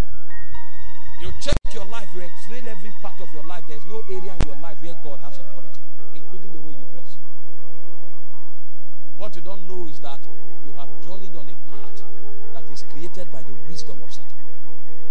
It's a path that takes you far away from God. These are the things Christians don't know. So sometimes when you come, you say, no, don't hear this music, don't hear this music. They say, is it a sin to hear this kind of music? No, it's not a sin, but it's a road in the spirit. And that road leads somewhere apart from God. You tell them, they say something is trending. Something is now trending. All these, they are trending things. Somebody will go and say something in Big Brother Africa. A system that is pioneered by darkness to completely embellish you with lust. In order to keep the memory of that operation in your soul, then the devil creates an utterance. And then that utterance go viral. Then everybody is saying, there was one they said the other time, say, what's his name now? ZFA or somebody. He said something, I heard, they said, what was that thing he even said? Say logistics. And then I started hearing logistics. I said, which one is logistics? They say, he's the winner of Big Brother. Is anything wrong with logistics? But every time you say based on logistics, the memory of Big Brother Africa descend back into your soul. What it's doing is to preserve that attitude of wardom, that system of wardom that was created, is to keep it on your soul and it will remain fresh. And then as it's trending, you think it's just a trend. And then you are uttering it, then you pollute your soul. These things are intelligence, they are demonic intelligence. Tell people don't do this, they say, is it a sin? Is it a sin? No, it's not a sin, but it's a path into darkness. The Bible said there's a way that seemeth right unto a man, but the end thereof is death, is destruction. And there is also a way that the Bible said there's a path that no fowl knoweth. It said the vulture's eyes have not looked upon it, neither the webs of lions have walked therein. The end of that path, the Bible calls it wisdom. And in Job 28 verse 28, it said, what is that wisdom? He said, the fear of the Lord. This is wisdom. The knowledge of the Holy is the gateway to this kind of understanding. So they may not be seen, but they are roots. They are access portals into realms of darkness. What a civilization does is that it puts you on a path into darkness. And then it may look harmless, but it's a very delicate intelligence to beguile you. One of the 13 characteristics of sin is that sin beguiles. You walk on a slippery ground, you don't know you are going somewhere for your doom. You don't know when that song begins to create a desire to go clubbing. You don't know when you started clubbing. You don't know when they told you, spin-off is just this 7% alcohol now. Spin-off is not very alcoholic. You just take one bottle, and then from spin-off, you are now taking spirit. You don't know when you now begin to dance on the club floor. The first day you came to the club, it was as if, see what these girls are wearing. Jesus. Tomorrow you become a kingpin. You are the one now mobilizing them. You don't know when from club it begins to arrange girls for politicians. So you hear that this top shot is coming to town. So come on girls. And then you become a pimp. But it started as if these musics are not harmful. It's a root in darkness. That's what we call a civilization. It takes you far from God. And the point comes when all your spiritual senses are shut down. And then you assume new sets of senses. Those new sets of senses that are created in you are appetites. When those appetites are created in you, that's when you come under the government of darkness. You travel in civilization, you separate yourself to God, the input of God is removed from you, and then you come to a place where you come under the real government of the devil. The devil cannot walk through you unless there are sets of appetite that give him an in-route into your life. Because those things are like masts. You can't have a network in the territory unless there's a mast. What spiritual civilization does is that it creates sets of appetite in you for different spirits to alight. Let me give you an instance. We don't have time anymore. You see, I'm trying to keep everything calm so that you can hear this thing, and while you are hearing, you are comparing it with your life. So that you find out where you are currently. I've discovered that most times we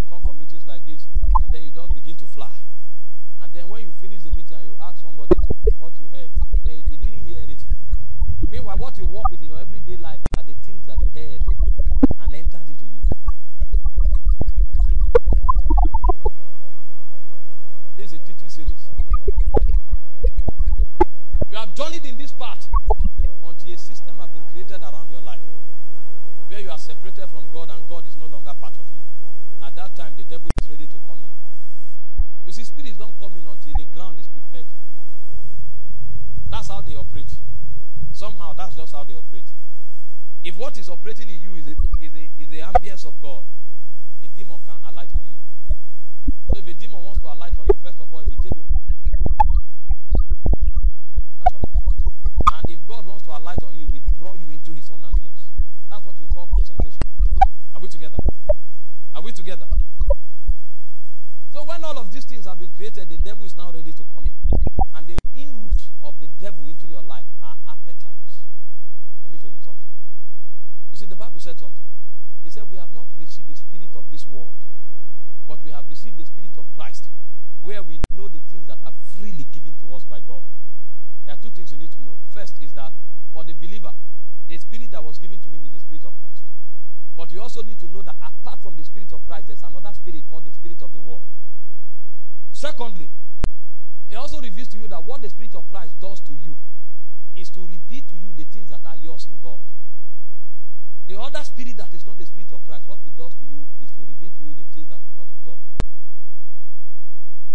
That's why if you have allowed that spirit to walk in your life for long, you can just see a lady and then you become sexually aroused. Or you sit and then you touch a lady. Maybe you didn't even see it was a lady. You just touch her like this. And then you become sexually aroused. Or you just see money. And the moment you see money, your body begins to move.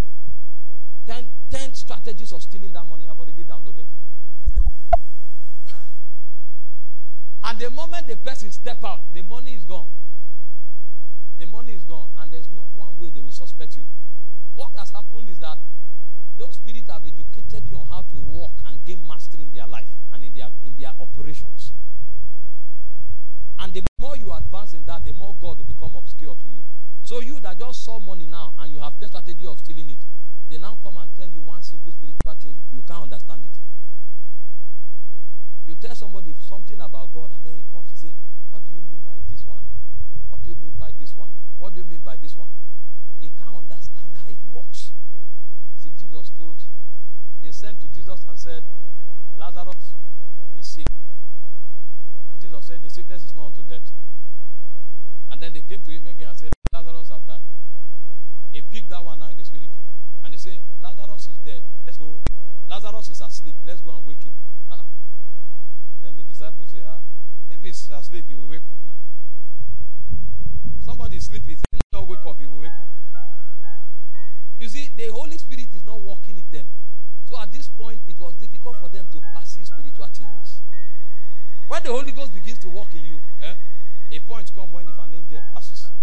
Your eyes may not see it, but your spiritual senses have become a radar. You will just know that a being has passed. A being has passed. You can just sit and then something flashes and then instantly you know in the spirit that there's somebody here that dreamt 3 days ago and you saw a dead person. What the devil wants to do is to draw you into a state of depression where he can attack you. All these things you are saying, when it dropped in your spirit, it was less than a picosecond. But your senses have been activated. You have come alive in the spirit. So little embers make big meanings to you. For Elijah, he saw something in the sky like a fist of a man's hand. He said there will be an abundance of rain. You know why? The Spirit of God is at work in the man. But when the spirit of the world is at work in you, it becomes difficult for you to perceive the things of God. The Bible said in 2 Corinthians chapter 4 verse 3, he said we have not received the spirit of this world. No. He said if our gospel be hid, it is hid to them that are lost, in whom the spirit of this world are blinded. So what it does is that it blinds you from the things of God. That's why it becomes difficult for you to understand spiritual things. But the thing is, the point I want to actually make is, how does this spirit alight on a man before he even begins to blind him? It's through appetite. That time the devil is carrying you on a corridor of civilization of darkness. What he's doing is that he's creating different appetites in you for different spirit to rest upon. So a point comes when your heart becomes a ground for nurturing spirit of violence. It may begin as anger. It is my anger. This is my anger. No. But me at the verse well. Anger. After some time, you don't know when you hit somebody and the person have died. You have graduated. It's because it's spirit. The spirit of the world alights on your appetite. It was John that gave us the clear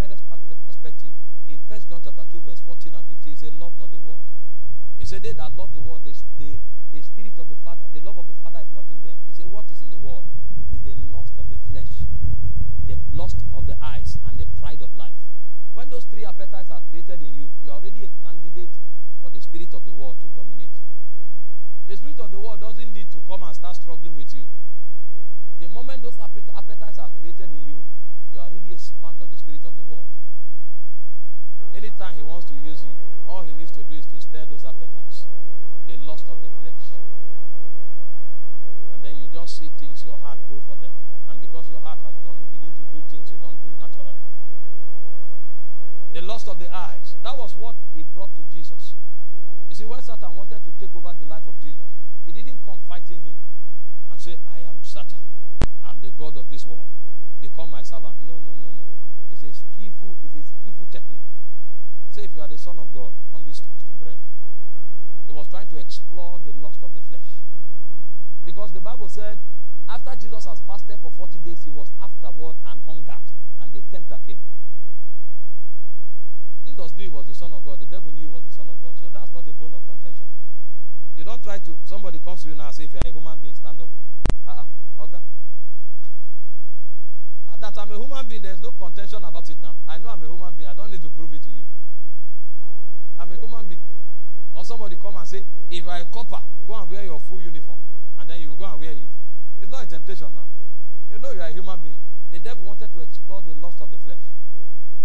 Maybe it didn't occur to Jesus that, I don't need to travel back to the city to eat bread.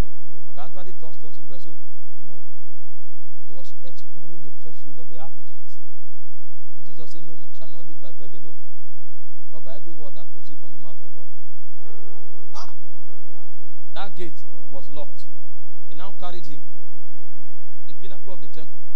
He showed him the glory of the world. He said, bow to me, I will give it to you. You see that he has shown him something. So the lust of the eyes activated. You know, you don't know you needed that Brazilian wave or hair until you saw it on the other lady. And then when you saw it, the girl was doing like this. You see the Brazilian wave. You see it again. You see it again. And then when you went now with an ambition to, you too, you will get it. If you had not seen it, it wouldn't have been a problem. Now that you have seen it, the lust have been activated. So the devil, what the devil does is that he flashes you with things like this. He's trying to check the one that will move you. So if you come and he flashes something like this and it doesn't move you, say, okay, this one will be you. He will drop it. He will carry another one from the shelf and flash it like this. That one didn't move you, drop it. He carry another one. The one that move you, carry. Then that one will stay there until you fall. It's a lust of the eyes. And then the last one, he said he should jump from the pinnacle of the temple. The angels will bear him in his hand. He will not hurt his feet against a stone. That's the pride of life. He wants to show you can do this. You can do this, yes. Then people are standing and they now call Sister Bridget and they say, Bridget usually does this and she can do it. God is not saying do it, but in order to save face. Even we who minister, sometimes you will see that they happen. You come to a meeting and then they say, this is apostle. Boo, boo, boo, boo, boo. And then that day the Holy Ghost say, keep it calm and show them truth. They say you are an apostle now. And people came and they, is this the guy? Okay, let's see. The Holy Ghost say, keep it calm. You needed to show the people that you are a custodian of mysteries. So you want to and do things and carry out stuff. The Holy Ghost say, keep it calm. But if the pride of life is at work, even while you are standing on the pulpit, you can become a mass to host a spirit that is not the Holy Ghost. Because the moment an appetite is quickened, the spirit rests upon you. It's called the pride of life. That was why I told you yesterday, the person scoring me is in Zion. So I'm conscious of the one in Zion, not the one in the natural. I've gone for meetings before where he expected mighty things. And then it's as if the Holy Ghost put ice water on my chest. I said, no, don't fly today. I shook myself. I wanted to say, when you are younger, you will struggle with these things. But when you have grown, then you will discover that it is the spirit that quickens. You can be called the man of utterance and then you come and talk and wow the people, they are shouting, but nobody will be convicted because it is the spirit that quickens. That day when he said, keep it calm, case, lose your integrity before the people. Let them go and say, come on, and this guy that they talk about like this, wait till you carry yourself. Don't worry. It's a sign that you are gaining maturity in the spirit. You are killing the pride of life. So that the only spirit that can walk in your constitution is the Holy Ghost. What was trying to instigate all of those things was a spirit, because he wanted to enter, but that door is locked. You know, Jesus said, the prince of this world cometh to me and findeth not. He explored all the appetites, but every gate was locked. That was why Jesus could not be infiltrated. The guy came and tried. He tried pride, he tried lust, all kinds of lust. No one was open. Then Jesus said, he came but he found nothing. When the appetites are activated, then you become a mass to host those spirits. What consecration does for you is that it shuts down the appetites that are activated in you. The devil will come and separate you. In the course of that separation, a dangerous appetite will be created. You find out that different spirits are already working in your life. Some is lies. When you started lying, you thought you were lying because you were afraid that they will punish you. Now nobody can punish you again, but you are still lying. You want to stop, but you can't. You are now feeling, I shouldn't. At first, you had a legitimate reason for lying, because you were afraid that these people are wicked. They will punish you. Now there's nobody carrying cane to punish you. Why then are you still lying? An appetite that was created have hosted a new spirit. And you don't fight spirit with zeal. You don't stand up and say, no, the devil can't walk through me. It's not a function of resolutions. It's a function of consecration. Because when the spirit entered, it didn't enter with your zeal. There was a swift path that he navigated its way into your soul. The only way to shut it is to go back to the Holy Spirit, who is the author of all wisdom. He will teach you how to die to those appetites. Because when flesh is activated, the only thing you do with flesh is to kill it. The destiny of flesh is death. God doesn't do business with flesh. When a man is flesh, God doesn't come to manage it. Flesh is not managed. Flesh is killed. And you don't know how to die to flesh until the Holy Ghost begins to teach you. That was why Nicodemus came to Jesus at night. And he said, we know that thou art a teacher come from God. Because no man can do the things that thou doest except God be with you. You know, we are talking about being used of God. And Jesus began to educate Nicodemus. He said to be used of God is not just because God is with you. Because God is with you while you are with him. God is with every one of us. But the question is, why are we not being used of God? Jesus began to show Nicodemus a new path. There was a pathway you entered into that took you away from God. There is also another path you will enter into that will bring you back to God. Jesus said, except a man be born again, he cannot perceive the kingdom. There is a new kind of birth you must be exposed to. You know, they have taught us that being born again is just to accept Jesus as the Lord of your life. But what Jesus was telling us is that the moment you accept him as the Lord of your life, the first thing you collide with is a kingdom. A kingdom is a realm of dominion. It's a government. That government will begin to force you. It will bring you to a place where it's not consistent with your appetite. You know, the Bible says when you were young, you went where you wanted. It said, but when you become old, you will be led by the hand. It's not talking about old age. When you were a babe in the things of God and you didn't have understanding, you felt like going to drink beer. Say, oh boy, this thing no be seen. You felt like going for a club. Sometimes you even sneak so that people don't see you. The eyes that are seeing you, they are not in the visible world. The eyes that are seeing you are called a cloud of witnesses. They are sitting in the spirit realm and they are monitoring your life, because the path that you are following, many of them travel there and they prove that God was faithful. That appetite you have, some of them had it, but they learned how to rely on God until he died. So Jesus said, when you go to heaven, don't think I'm the one that will condemn you. It is Moses. One of the things the cloud of witnesses do is that they prove to you that that condition you are in, they were there and God showed mercy. And because God is not a respecter of person, if you are there, he will show mercy to you. So you don't have any excuse to live perpetually in sin. There is help. There's an extension of the grace of God for everybody who is in a place where it's called the pit to bring him out. So Jesus said you must be born again. And when you are born again, the first thing is that you need to, the kingdom you begin to perceive, you need to yield to it.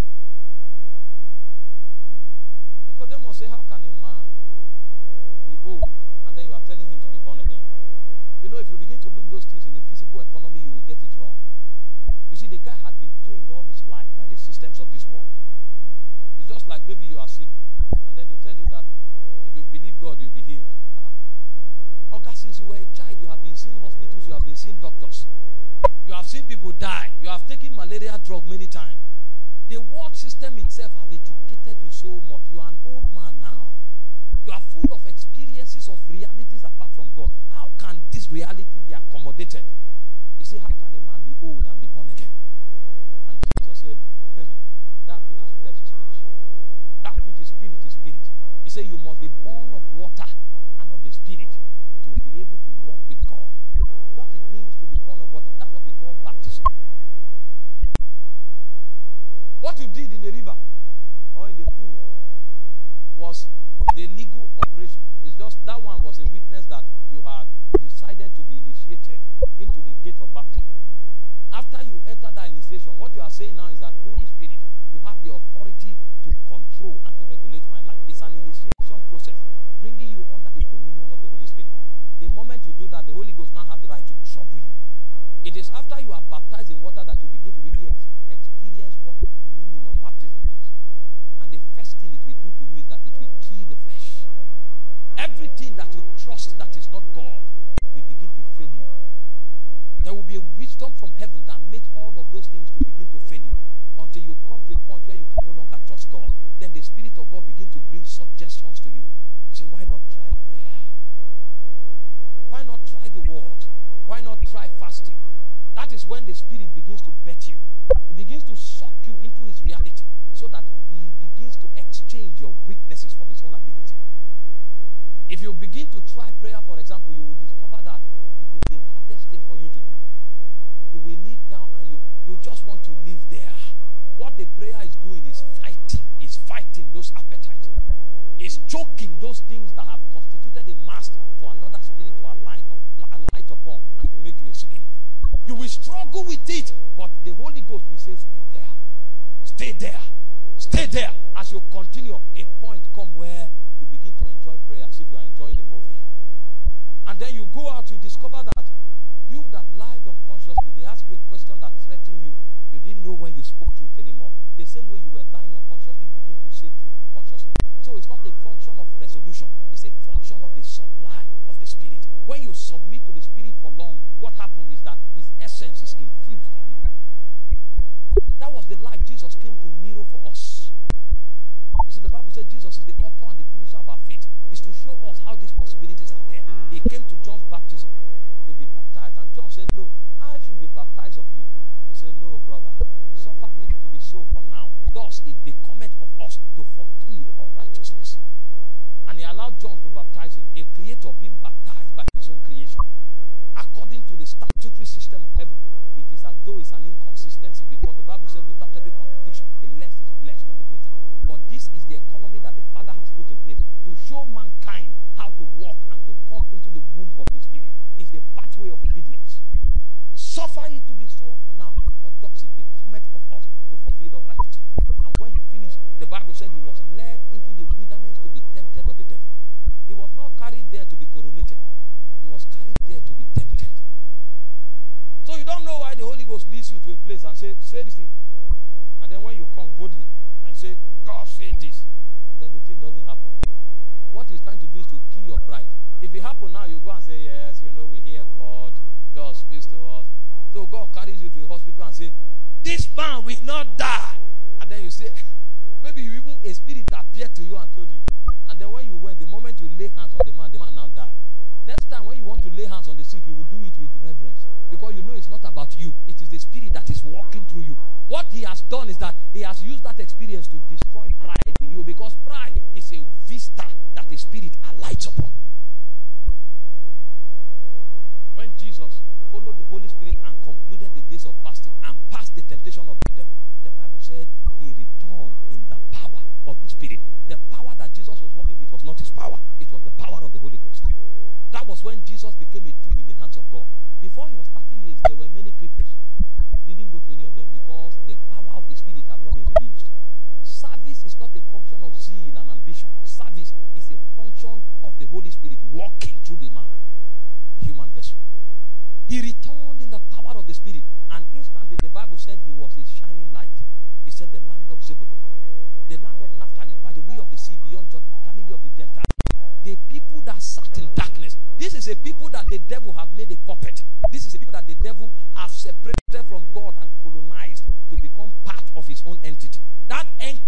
was as if it was the domain of the devil.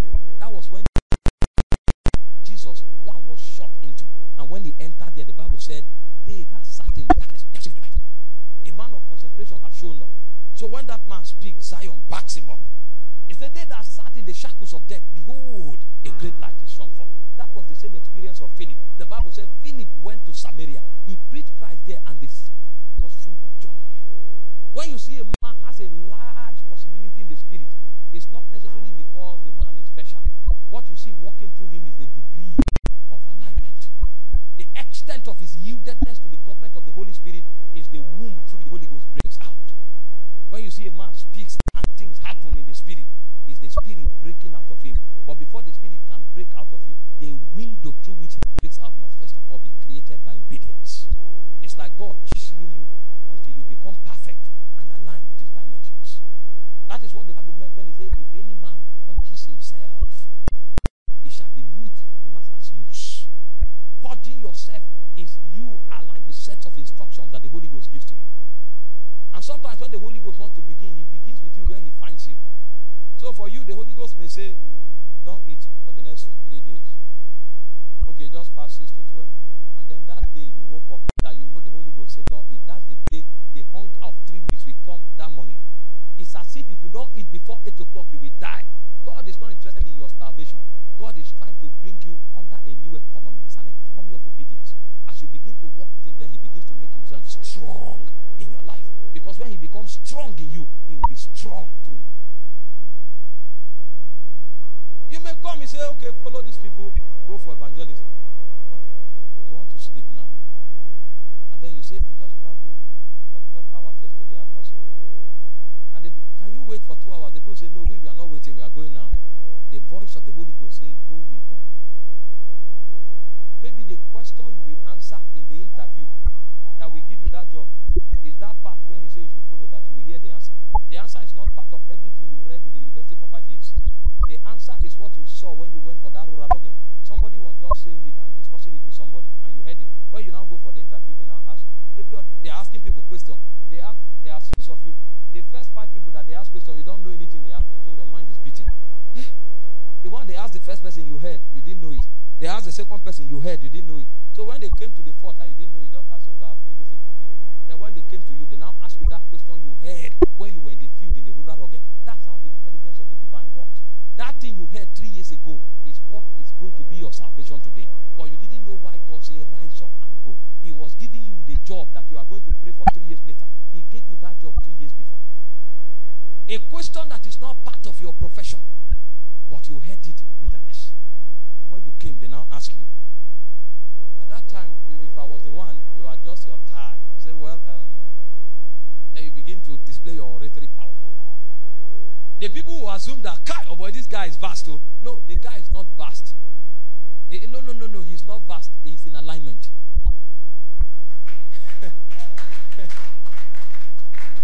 There can be 100 interview questions. It's only one you know. The Spirit can guide the interviewer, and that's the only one he will pick. If they ask you the second question, the third, the fourth, you will fail all of them. But when you are guided by the powers of alignment, the only one you know is the one you will be asked. Because when the Holy Ghost was chiseling you, you decided to yield to the instructions of God. So people will look at you and think you are invincible. Why everything they work for this guy? You come to speak, and then people are talking. You don't know. You just came, and then the Holy Ghost just furnished something in your mind. And then you say it with humility and fear. And they say, how did you know the answer? Oh, really? Okay. You didn't come there because you are fast. Sometimes when you begin to talk, they say, oh boy, this guy is a wise man. A wise man. Yeah, they are correct. Because wisdom is actually not a product of mental exertion. Wisdom is actually your ability to gaze into the Spirit and to receive inspiration from the Spirit. They are the ones that created the world. The people that are called wise men in the Spirit were men in the scriptures, were men that can look into the Spirit and bring results. So when the king is in trouble, he doesn't go for scholars, he goes for the wise men. They can gaze into the Spirit and tell you, this will happen, this will happen, this will happen. It doesn't conform with natural patterns, but that thing will happen because they have seen from the realm of reality. What makes a man invincible is his obedience. As you obey the Holy Spirit,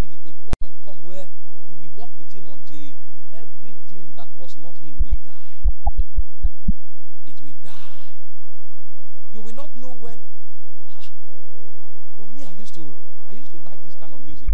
Now you are traveling in a bus for 2 hours. The driver is playing it on a loud volume. You didn't even hear it. It's when you came down that you now discovered, music was playing in that bus. What is happening is that the music that is playing on your inside is louder than the technology of Jabbar no longer works with you. You have fused back to a new economy. You have become an invincible man. One of the things that the powers of obedience does is that it kills appetites. And by doing it, you purge yourself. You purge yourself. 8 years ago, we were still young. The things of God. We were still walking with zeal and doing all kinds of things. Okay, 9 years ago, that was 2 when my mom died. I said, I'm a man of prayer. How can it happen? I told somebody, I said, I beg this thing. My guy, forget. I didn't know that word I spoke had opened a gate in my soul. It was an opening. The Spirit entered. And in 1 year, I became a man of the green bottle. The only thing that provided succor for my soul was a bottle of star. The appetite was never there. How it was created, I didn't know. But when God wants to help a man, what he does is that he begins to bring protocols of obedience into your life. When those obedience are completed, then you begin to avenge other disobedience. The day the Lord began to encounter me, I still had a crate of cancer in the fridge. I was not discipled to stop. I was not counseled. The appetite died. I woke up and I discovered the taste of star and now abhorred it.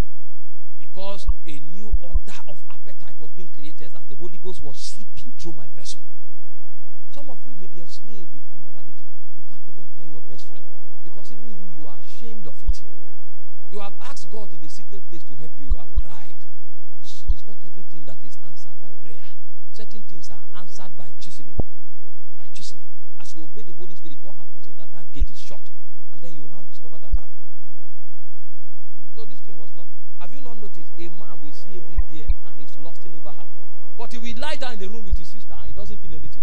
So the idea is not because the person is a girl. It's a set of philosophies and the empowerment of spirits. You can be in the house, your sisters wear boxers and very skimpy singlets. You don't even notice they are there. Meanwhile, you just come to a place because a lady shows up, you are distracted. Both of them are women, they have the same things. But what is working on your inside is different.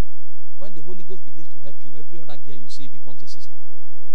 Before you even get married, the Holy Ghost will have to show you. Everybody becomes a sister. Why? Because that possibility the devil wants to manipulate have shut down.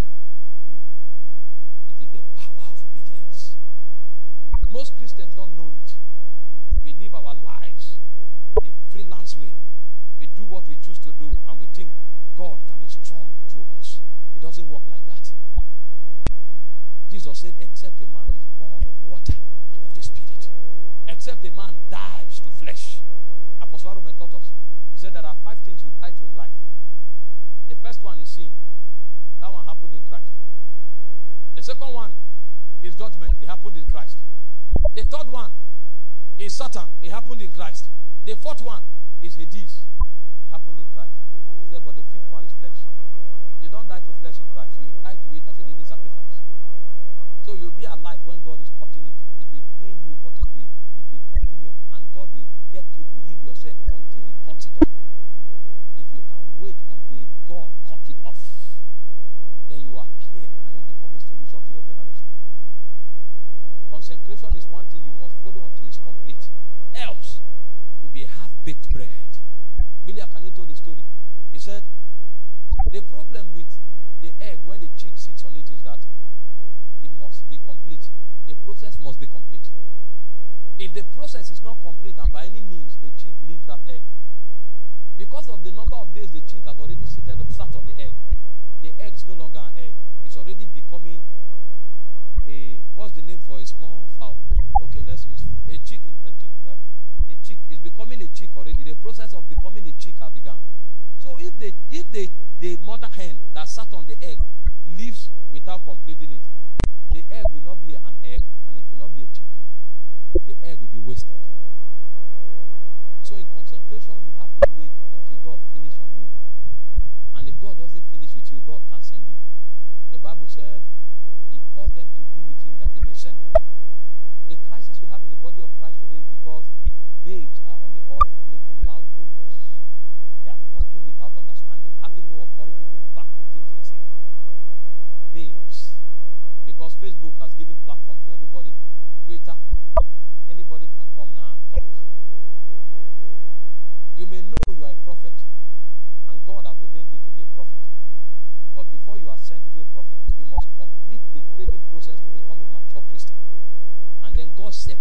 to himself and begin to give you the skill and the tools of ministry. It's after God equips you that he sends you to the world. There are two things that you will find in the life of anybody that is sent. One, he must know the location where God sends him to. And two, he must know his mandate. John said, I am the voice of the one crying in the wilderness. He went straight to Jordan. He remained there. Go and check the life of the men that are making exploits. It's not this one that stand up and say, we are God's Army Revivalist International Network of Nigeria. You say, what is your call? They talk one that looks like Christ and talk one that looks like Living Faith. Those are not the things we are talking about. If God have not sat on you to consecrate you, he will not send you. You can go about and give yourself any title. You'll be a challenge and a threat to the body of Christ. Consecration is one of the heaviest molecules in this kingdom. And for you to be a vessel that God will use, you must allow the sequence of consecration to be complete in your life.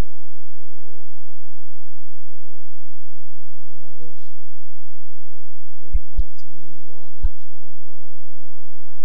Can you bow down and talk to Jesus? You reign, God's King. Kadosh, you are mighty on your throne. You know, I came to teach you about the technology of spirit civilization. But the Holy Ghost wouldn't let me. The Holy Ghost wouldn't let me. Keep it calm and tell them. I need them. I need them. There's nobody that the voice of God is obscure to. Jesus said, my sheep heareth my voice and they follow. But sometimes when you are expecting God to give you names and phone numbers of people, you fertilize your lust and your pride. God is telling you, what God is telling you is to pray and fast. But that's the one you don't want to hear. Until you graduate from that one, you will not hear the other one. Because if God begins to whisper those things to you, you end up a proud man all your life. Every one of us hear the voice of God. The challenge is the challenge of obedience. And you don't need to be a superstar overnight.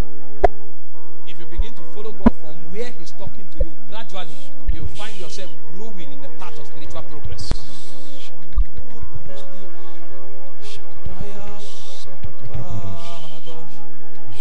You are mighty on your throne.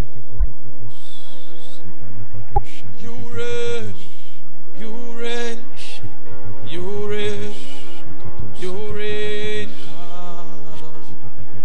You are mighty on your throne. Break forth, O fountains of the deep. Kadosh, Kadosh. You are mighty on your throne. You reign, you ancient Zion's King. Kadosh, Kadosh. You are mighty on. Trust on God now. We're about to do very quick business in the spirit. Very quick business. We don't have time. It doesn't take God eternity to do that which is eternal. And not everything is communicated cognitively. There are certain things that are transmitted as a body of spirits.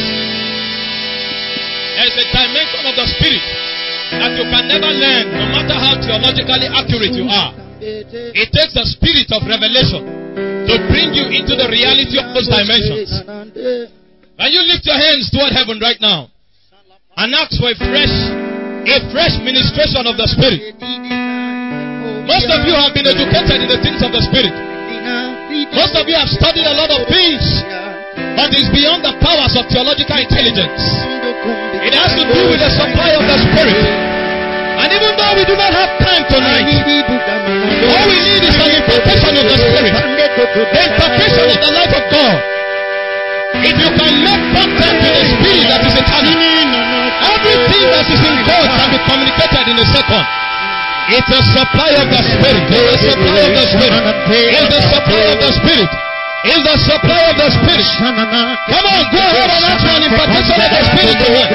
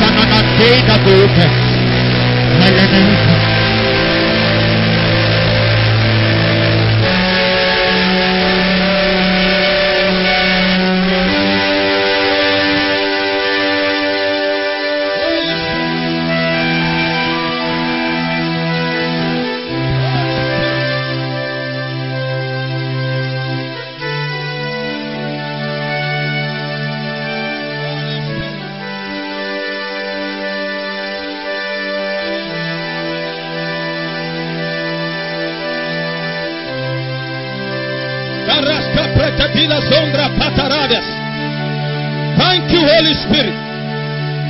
Thank you, Holy Spirit. Oh my God. Oh my God. Somebody is about to be set on fire. Somebody is about to be set on fire. Forever, forever. Never to remain the same again. Never to remain the same again. The hand of God. The hand of God is about to anoint the bearers. The bearers. Bearers of the mantle of power. Judges in the spirit. Custodians, keepers, watchers over territories, holders of truth and mysteries in God. Oh my God. Ay, ay, ay, ay. Thank you, Holy Spirit. Listen, listen, listen. Listen. This meeting is for a few persons. Tonight, the hand of God wants to recruit people that will stand in the gap for others in the place of intercession. It's not a meeting for everybody. As I speak to you now, there are a few young ladies that the Lord wants to anoint now. You don't need to do anything. What the people the beat. You don't need to do anything. You don't need to get emotional. It is an eternal ordination. It's an eternal ordination. It's going to bring into your spirit an energy to tarry, to stay, a resilience in the place of prayer. Because this one shall be priestesses that will stand as watchers over family heritages. Stand as watchers to preserve the heritage and the dominion of God in their families and in their territories. The people I speak about, they are aware. Because most of you have been having strange encounters in the last 3 months. Strange encounters. Strange encounters. Some of you have been having intense hunger for the presence of God. But you don't know how to go about it. There's about to be a wind of the Spirit. And so, precious Spirit of the living God, from the left-hand side to the right-hand side, from the front to the back, Holy Spirit, begin to anoint them. From the left to the right, from the front to the back. We are the intercessors. We are the intercessors. Wherever they are, find them, Holy Ghost. Find them, Holy Ghost. Find them, Holy Ghost. Let there be activations right now. Activations right now. Touch. Shakapatetenia. Hey. Omele kasidini katatatia. Eligidi katada. Shurapate. Pretetinis kopretadali. Ililane kasidi tatatida. Heya, heya, heya. Imbrane te kazizuzuza. Paradidis kopretatalia. Mantika saprates kiporondo koria. Ili tatatatia, tatatatia, tatatatia. Marido sopretatan. Hey, hey, hey, hey. The waters of heaven. The waters of heaven. The time has come. The hour of ordination has come. Let the oil rest. Let the oil rest. The waters of heaven. Oh my God. Somebody's right hand is being anointed with power. Somebody's right hand is being anointed with power. With power. With power. With power. With power. This one is a judge in the spirit. This one is a judge in the spirit. Holy Spirit of God. Yabo Rekatinia. Ombraska Peteteles. Hey, hey, hey, hey. The weight of glory is coming upon somebody's chest. A weight of glory, a weight of glory, a weight of glory. You're about to carry the glory of the Lord, the glory, the glory, the glory realm of the anointing. The glory realm of the anointing is descending on somebody like a weight. It's like a weight. Catch it now. Catch it now. Catch it now. Catch it now. Ipatatari nataya. Izizini nikidavali kabandere de. Ezizo zobe tatali.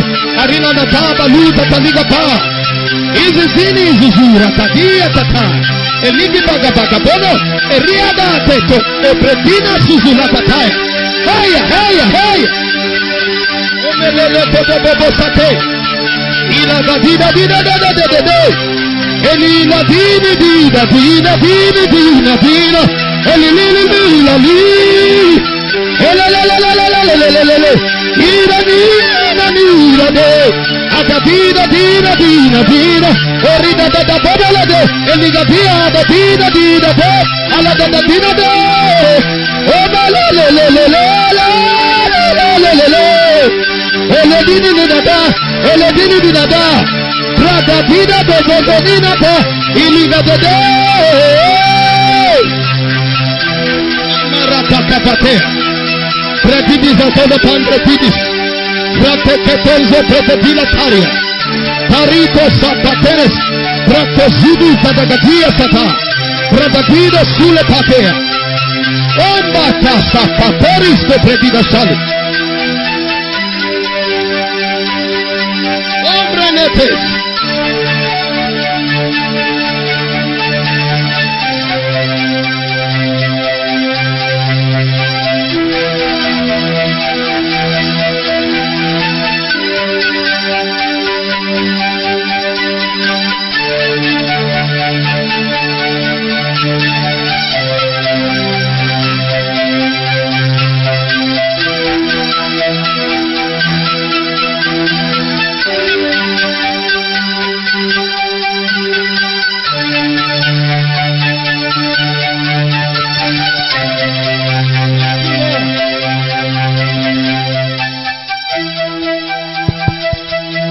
Thank you, Holy Spirit. Thank you, Holy Spirit. Thank you, Father. Just lift your hands toward heaven. Lift your hands toward heaven. Just be still for a moment. Be still for a moment. Be still for a moment. Those who are on their knees, you don't need to rise. Just be still. At any point you are, any posture you will sustain, so long as the Lord can talk to you, it's okay. Just ask the Lord to speak a word to your heart now. Most of you have wondered whether God speaks to people now. You are not even sure whether it's real. You've never had an experience with God. I want the Lord to touch somebody now tangibly, to break doubt forever from your life. Forever. Somebody is about to hear the audible voice of the Holy Spirit. The audible voice of the Holy Spirit. It will break doubt forever. Precious Holy Spirit. Precious Holy Spirit. Right now, Lord, I ask that you whisper to their hearts. That whisper from eternity that brings men to a spot of perfect conviction of your reality and your essence. That ends every doubt and every argument. Lord, speak to them now. Speak to them now, Lord. Let the weight of doubt dissolve forever. Forever. Forever. Forever. Lord, speak to them now.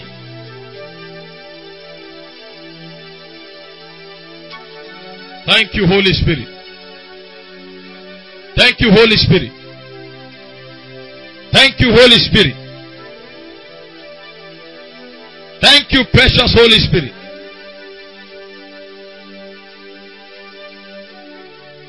Somebody is about to hear an audible voice on your left ear. An audible voice, as if somebody just spoke to you.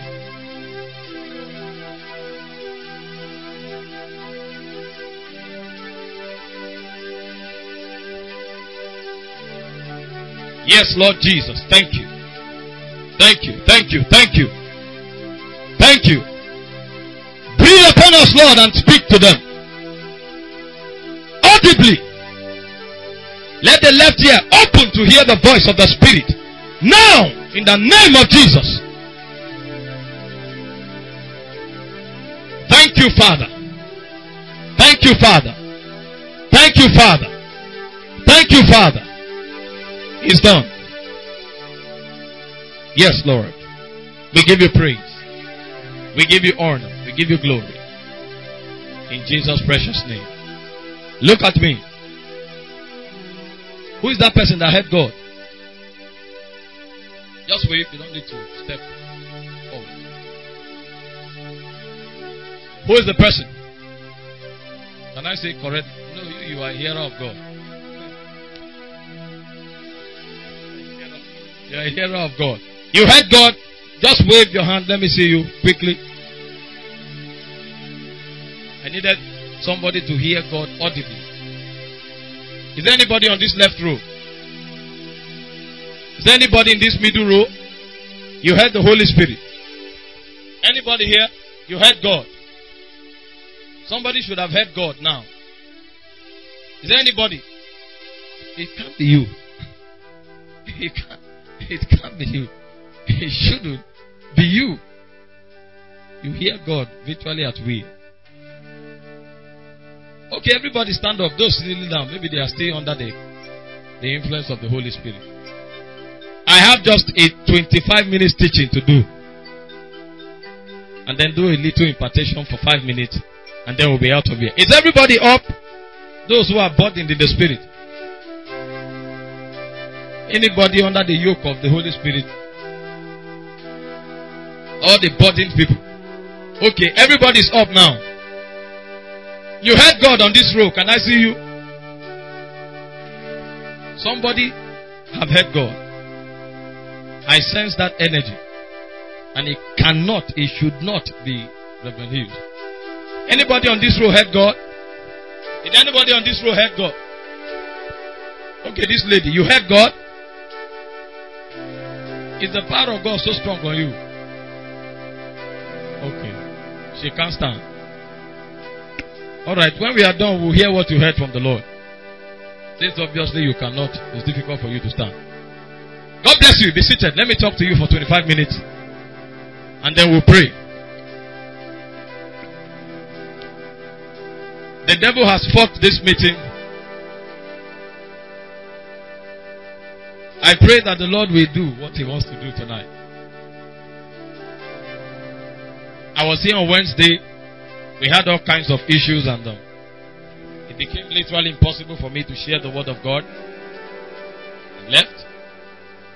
We came today only to find the multitude outside. And I was told some secular organization at the hall. Don't know what they were doing. But the little time we have, I believe the Lord will do something tangible in your life that will transform you forever.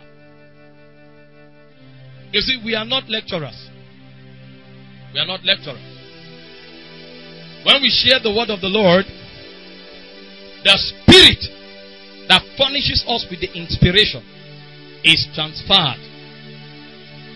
So primarily, our objective is not necessarily to educate you, even though you'll be educated in the course of the ministration. Our objective, thank you, is to ensure a transference of spirit. Because that's the only thing that sustains the capacity to alter your life for good. In the operation of spirits, they are not so interested in you knowing about them. They are not so interested in you knowing about their operations. Spirits have an ambition, and the ambition of spirits is to colonize your territory, your world, and your realm, so that which they have in mind, your life, will become the channel and the gate through which they can express the things they have in mind. The desire of spirits is to dominate the visible creation. But unfortunately, according to the strategic design of this realm, spirits don't sustain the legality to function in this realm. It's just like you are living, most of you who are students and you are supposed to spend 4 years in Uni-Agri. You are now told everything you need to say, it's your friend that will say it on your behalf. Do you know how frustrating it will be like? When you want to laugh, it's your friend that will laugh on your behalf. When you want to smile, it's your friend that will smile on your behalf. When you want to talk, it's your friend that will talk on your behalf. Everything you want to do, your expressions, the totality of your expression, will only be trafficked through that your friend that will walk with you at every time. You will now discover that relationship with that your friend is indispensable. Because if you will live your life, then that your friend must be the only channel through which your life can find expression. That is the condition that spirits have found themselves. Their greatest desire is to find expression in this visible creation. But the visible creation is separated from their dimension. And the only gate and channel through which they can find manifestation in this realm is through the vessel of human vessel, of mortals. That is why spirits are concerned about you. That is why spirits speak to you. That is why spirits communicate to you.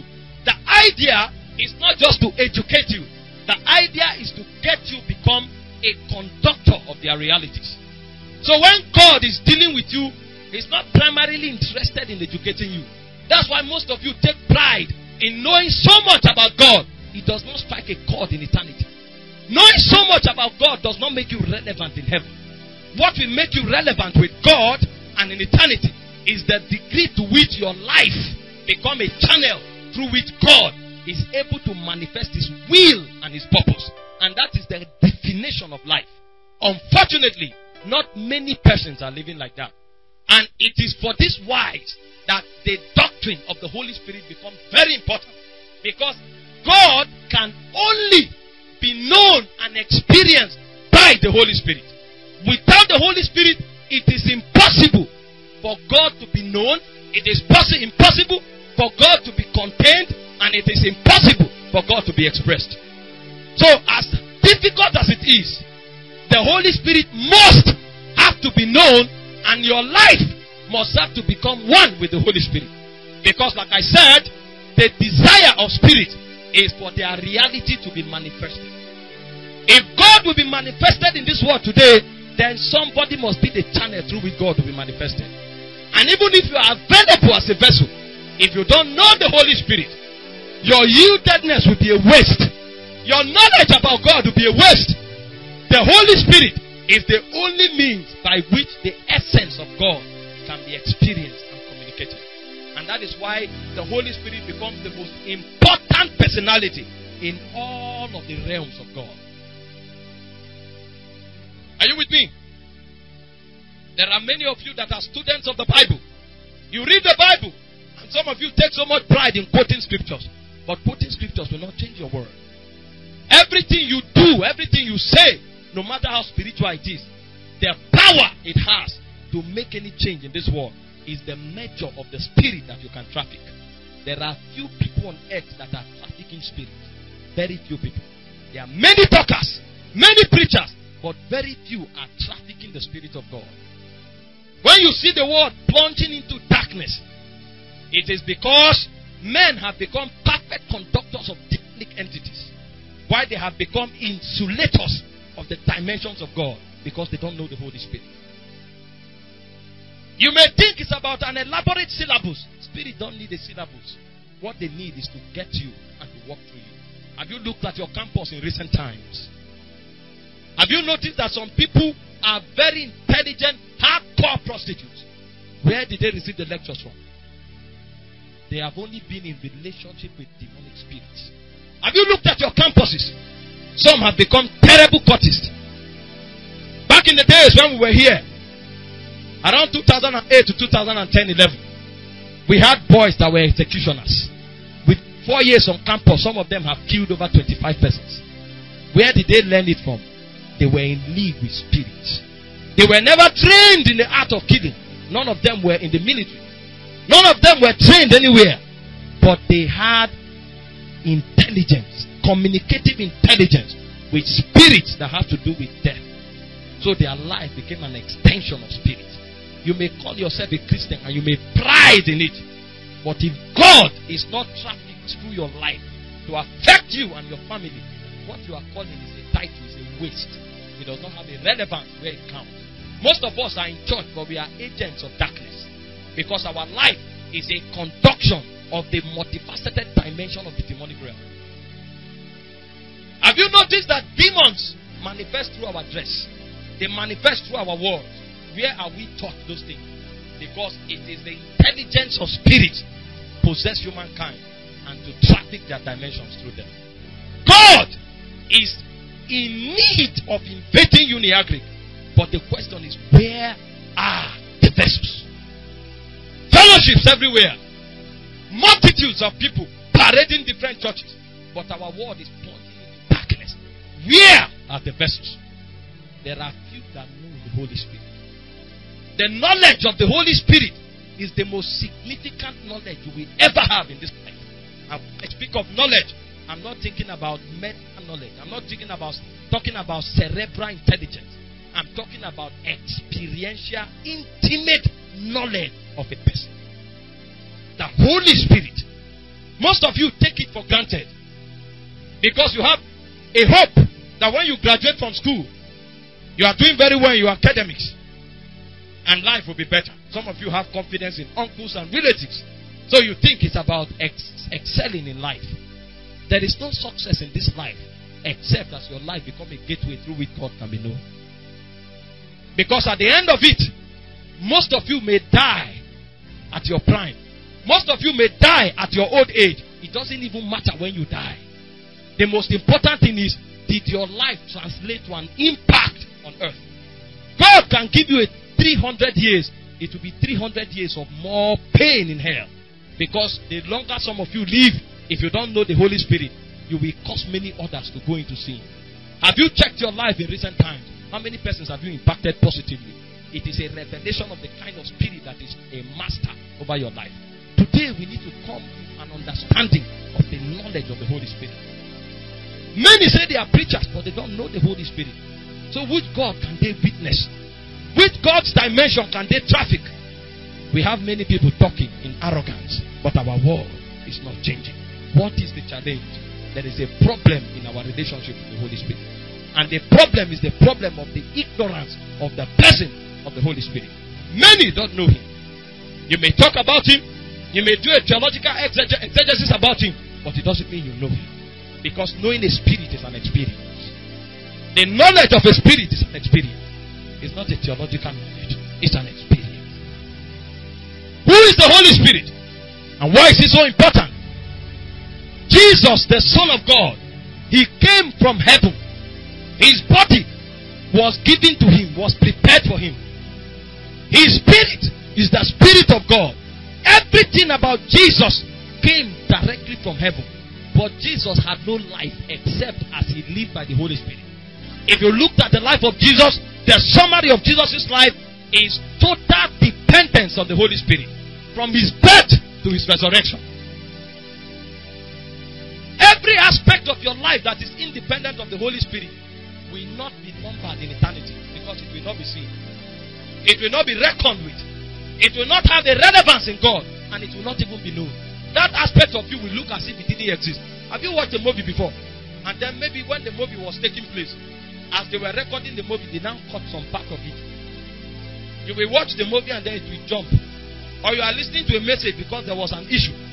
Then you are hearing the preacher saying something, and then they cut it and cut it. And then you just go to the end of the message.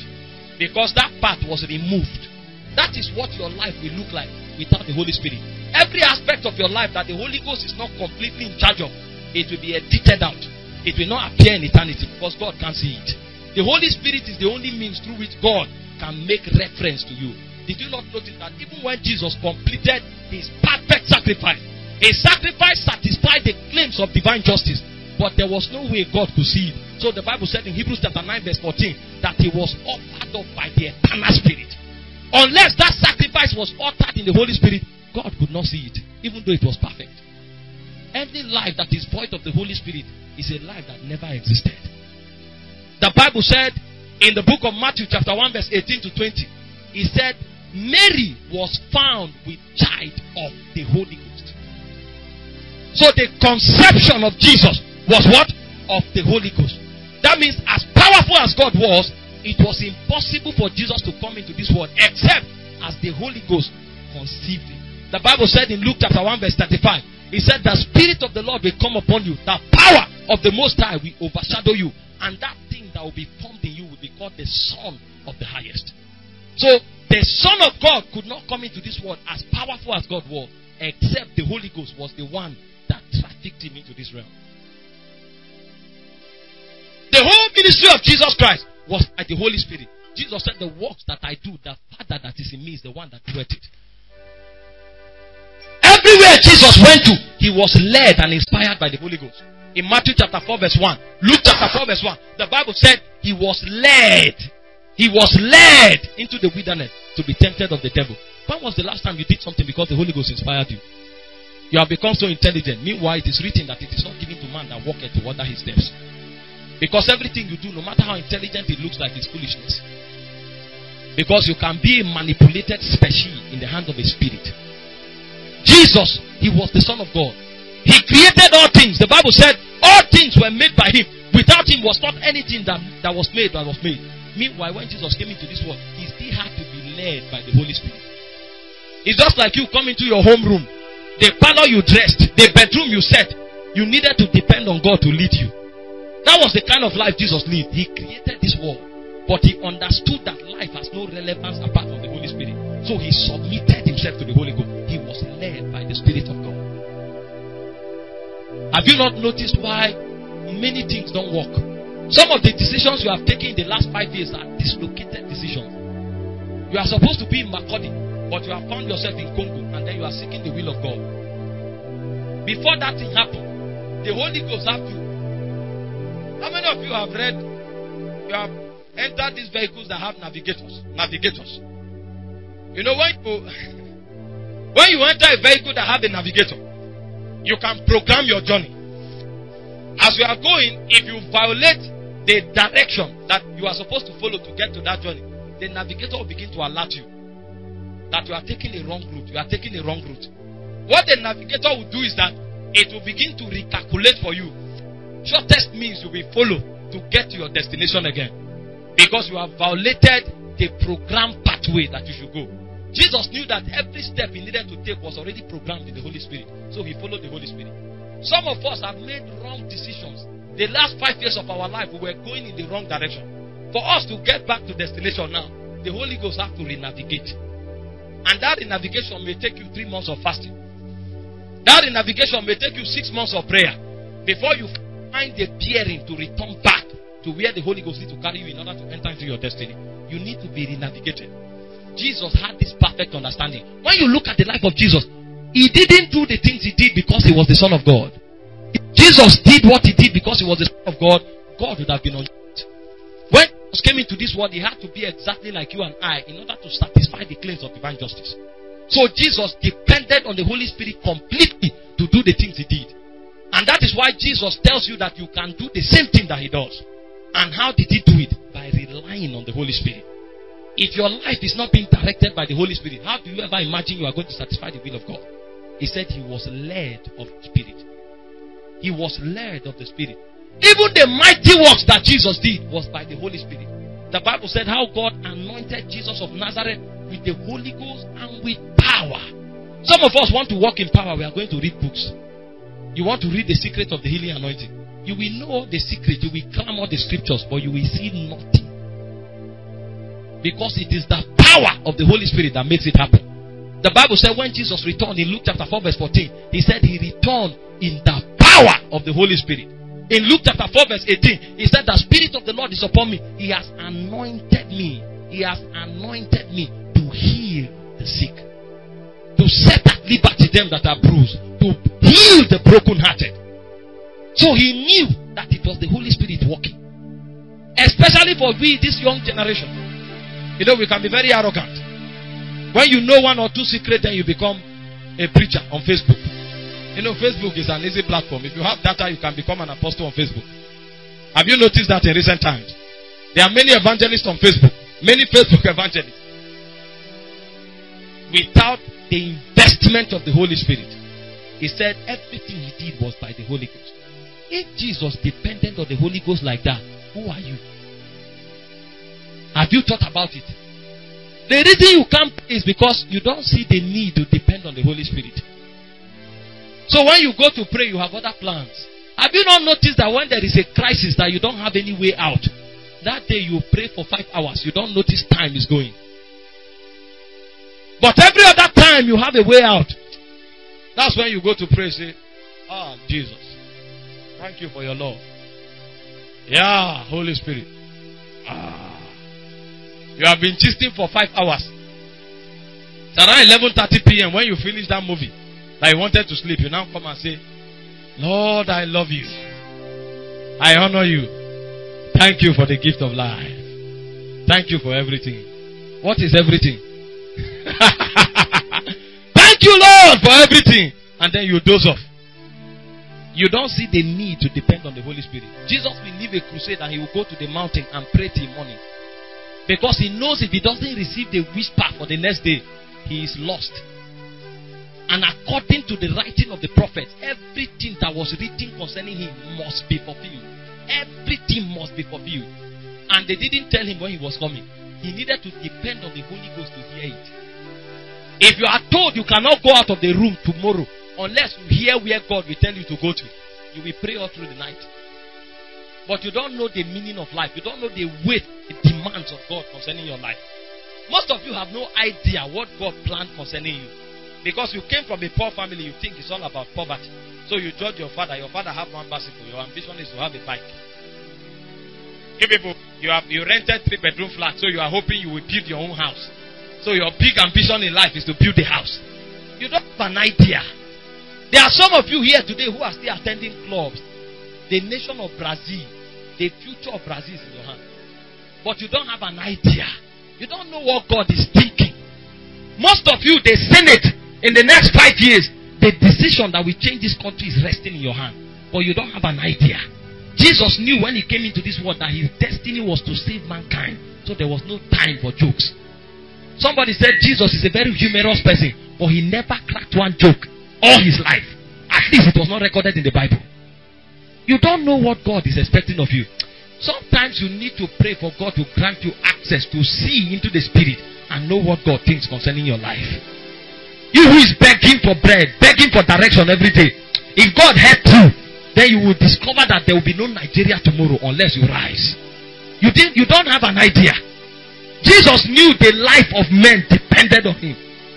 There were days when he will pray all through the night, and then he will minister till evening, and then he will go praying again till early in the morning, and he will join the apostles. He will go to the other side of the river. He will heal the madman. They will send him back. He will go for another crusade and go back, because he knew he can't take a step unless the Holy Ghost speaks. Have you come to that point when you know you don't have the right move unless God speaks? You don't have the right. The Bible said it's not given to man that walketh to order his step. It's not given to you. Every time you move apart from the voice of God, you have erred. And that step you take, you may never recover from it again, no matter the intervention of God. You don't understand the heavy matters of the kingdom. You think your life is all about getting a good job. So God raised you to get a good job. How about the people who are going to employ you who don't know God? Most of you, your biggest breakthrough in life will be to work for Dangote. Dangote is not a Christian. He doesn't know God. So who told you the goal of God is to be so gracious to you so that you have a good job? The man who is giving you that job don't know God. He should tell you there is something about your life that is deeper than your job. Why will you make your ambition? Ambition in life is to get a good job. It's a waste of a life. And most of the time, because we are not well instructed. Jesus had a better understanding. The Bible said in the volume of the books, it is written concerning me, I come to do thy will, O God. And that will, he doesn't know it in his head. He depended on the Holy Spirit to tell him every day. So the Bible said he was led of the Spirit. He was led. That's how important the Holy Ghost is. Even when he died, Jesus walked by eternal life.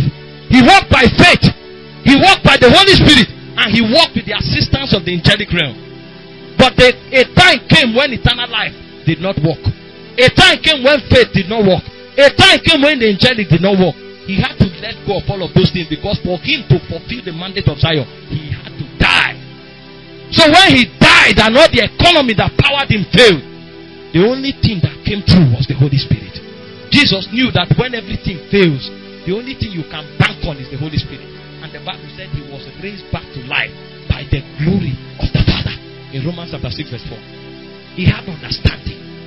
Have you come to that point in your life where you know there's nothing, you can't be anything apart from the Holy Spirit? You can't be anything. It doesn't matter if your father is the president. I keep telling this story. We were serving in 2012. A friend of mine, his father was a director with Arik. He had already concluded the whole paper that the moment we pass out from NYC, the guy will become a deputy manager in Arik. Around 2012, he would have been a big boy. These were guys that during the service day, they were driving very heavy cars. Heavy cars. They don't know whether they are paying NYC and Lawi. What do they have to do in 19.8? What is 19.8? They spend money every night. Money. They spend money. These are guys that go out, they carry 100,000 as coppers. They don't know anything about their Lawi. His life was made. He was just waiting to pass out. MIC was a waste of time. 2 weeks to passing out, his father died. 2 weeks. The father died. All the father's friends that would call him and check up on him, none of them were picking his calls again. Because what created their relationship with him was no more. And they owe him no allegiance. The Bible says, woe unto the man that putteth his trust in the arm of flesh. Most of us, our confidence is in men. And that is why we treat God with levity, with disdain, and with reproach. If you know your life depends on the Holy Spirit, you begin to live like Jesus Christ. He didn't step out of his house unless he had God. That's how to live. The compass of life is the voice of God. You don't move unless God speaks. How many of you live like that? You say you are a Christian. You think Christianity is a title. Christianity is life in the spirit. It's called life in the spirit. Many of us are called Christian, but we don't know the ABCs of Christianity. We have not started being Christians. We just know what is called, and we are called because we are born into Christian homes. Christianity is life in the spirit. Even when your life fails and nothing works, even when your faith fails, you know there is a being called the Holy Ghost. That's why it's so important to know him. Even the very teachings of Jesus, the Bible said, Jesus said in Luke 4:18, he said, the Holy Ghost have anointed me to preach the gospel. I thought it was the word of God. The Bible said in the beginning was the word was with God, and the word was God. He said the same was in the beginning with God. All things were made by him, and there was not anything that was made except by him. He was the word. He didn't need anything to share the word of God, but he understood that the word of God will be dead except as it is empowered by the Holy Ghost. So when he spake, he said, the words I speak to you, they are spirit and they are life. They are spirit and they are life. In Acts of the Apostles chapter 1 verse 2, he said when he gave commandment to the apostles by the Holy Spirit. By the Holy Spirit. That was the man that understood and knew who the Holy Ghost was. If your life is not centered around the Holy Ghost, you don't know him yet. Forget all this nonsense that people are arguing about speaking in tongues. Are we supposed to speak in tongues? We are not supposed to speak in tongues. You don't know the Holy Spirit. You don't even know the Holy Ghost. You are talking about engaging him. If your life is not built on the Holy Spirit, you don't have the right to argue about tongues or no tongues. Because you don't even know the one you are talking about. So what is the use of tongue? Some of us, our prayer have no difference with the Muslim man. Because when we are praying, we don't even have confidence in anything. What is the difference between your prayer and the prayer of the Hausa man? It is the Holy Spirit. And you don't know him. Who is the Holy Ghost? I wish. You know, there are some topics that they are not meant for 50 minutes meeting. Because even the background, you can't create the background to enter the topic. You can't create the background. The summary of your life is called the outworking of the Spirit. The degree to which God is manifested through you is the summary of your life. It's not the number of years you lived, or the haircut, or the good looks. Those are mundane things. Will not translate into time. They will not translate into eternity rather. Who is the Holy Ghost? Who knows the Holy Spirit here? Who knows the Holy Spirit? If I say who is the Holy Ghost now, most of us will talk about him, but we don't know him. If you ask Abraham who is God, he will tell you God is El Shaddai. You know why? He has experienced the supplier of all the needs of humanity. So he's not defining God, he's telling you an experience. Are you with me now? If you ask Moses, who is God? He will tell you God is the I am that I am. The one that is ever present, that has authority over creation. He's not trying to tell you about God. He is relating to you an experience. They don't define a spirit. They communicate his reality. So Abraham knew the El Shaddai because it was the El Shaddai that gave a child to a barren woman. It was the El Shaddai that gave a child to an impotent man. It was the El Shaddai that made a man that had nothing to become rich in gold, in cattle, and in silver. So when he says God is El Shaddai, he's telling you about the experience, his intimacy with the Spirit. Moses will tell you God is I am that I am. The one that caused the waters to come out of the rock. The one that can enter into a land. People who were in captivity for 400 years. Only by his words, the nation is bound and they come out in victory. He is communicating an experience. When I ask you who is the Holy Spirit, if you begin to give me a theological answer, it's because you don't know him. You don't know him. The Holy Ghost is not a theological document. It's not a doctrine. It's not a doctrine. It's a person. It's a person. He has a will. He has emotion. He has a mind. He's the third person on the God of the Godhead. And your experience of him is the only thing you can talk about him. Because God is past finding out. You can't talk about his reality. The dimension of him you have experienced is what you can communicate. And when you communicate him, his reality will be trafficked. Who is the Holy Spirit? I came to ask you that question tonight. Who is the Holy Ghost? Who is the Holy Ghost? To some, he is the dimension of the wisdom of God. God spoke concerning Bezalel and Oholiab in Exodus 33 verse 1 to 3. He said, I have put upon him the spirit of wisdom. And he's going to be skilled in every work of craftsmanship. So for Bezalel and Oholiab, the Holy Spirit is the spirit of wisdom. Because his life is a revelation of the wisdom of God. The things that God showed Moses on the mount, the guy was not there. But through the wisdom of the Holy Spirit, he was able to create that thing. And it was exactly like what was shown Moses in the mount. The Holy Spirit in the life of Bezalel was a wisdom of God. That temple that he built, the presence of God would descend on it any day, any time. It became the tabernacle of the congregation. Every time God wants to appear in the visible realm, that thing that Bezalel built became a doorway to heaven. Many years later, the dimensions that young man trapped, many years later, when the message of Jesus was to be brought to this world, it was in that same temple that the angel Gabriel appeared. That guy, through the wisdom of God, he was able to create a gate from heaven to earth. He was able to bridge the natural realm with the supernatural realm through an infrastructure in the physical world. How was he able to enter into that kind of wisdom that he could build something on earth that could host the dimensions of heaven? He knew the Spirit of God. For him, the Spirit of God is the Spirit of wisdom. When you ask Moses, who is the Holy Ghost? He will tell you he is power. He is power. People are in captivity for 430 years. He speaks by the Spirit. And a king, the king that was the ruler of all the world, could not dare challenge him. That was the same temple that Moses ran away from as a coward. But he contacted the Spirit. By the backsides of the mountain, the Bible said in Horeb, he saw the Spirit of God. And when he returned to the palace where he ran from, the nation bowed at his feet. The Bible said in Exodus chapter 7 verse 1, he said, I have made you a God unto Pharaoh. By what means will the subject of a king become a God?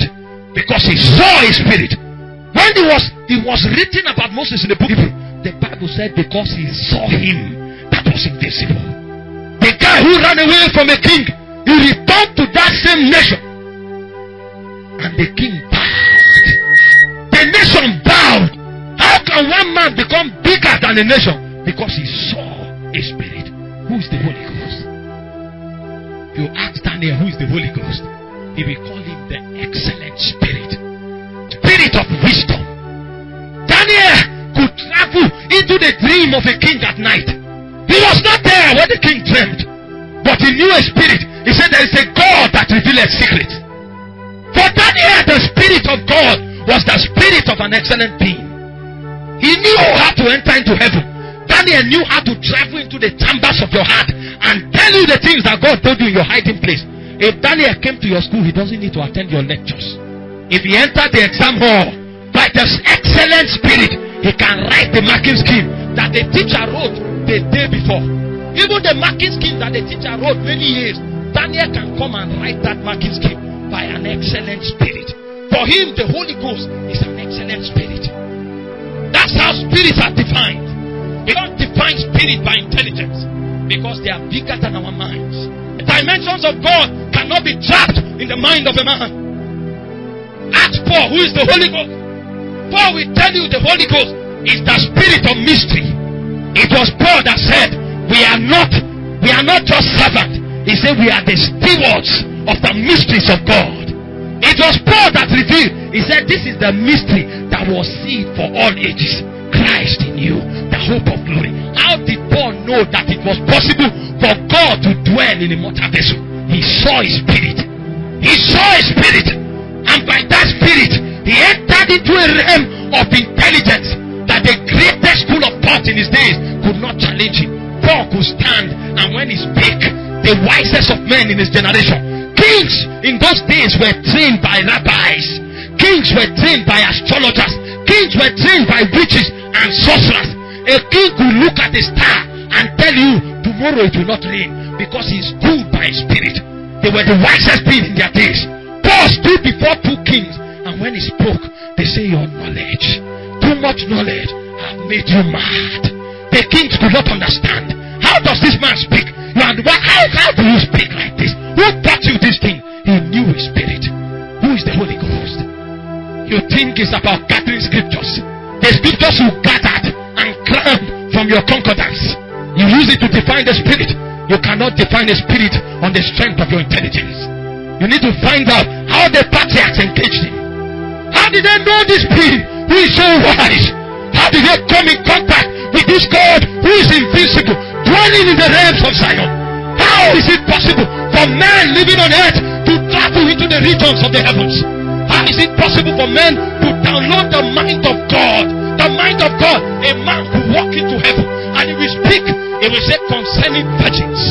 Concerning virgins.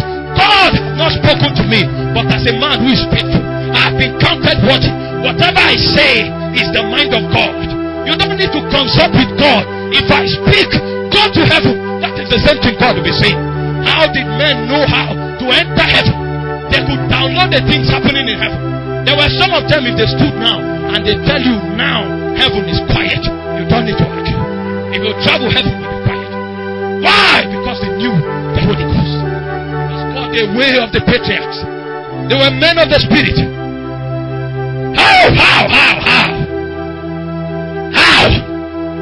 How could a man venture place a name on God? God has no name. Nobody had introduced him before. And suddenly Abraham shows up and he says his name is the El Shaddai. How dare you name a God? You don't give him a name. He has no name. He created all things. The dimensions of the earth, they came out of his prowess. He spake and heaven appeared. He spake, the waters appeared. He spake, the land appeared. How dare you give a name to him?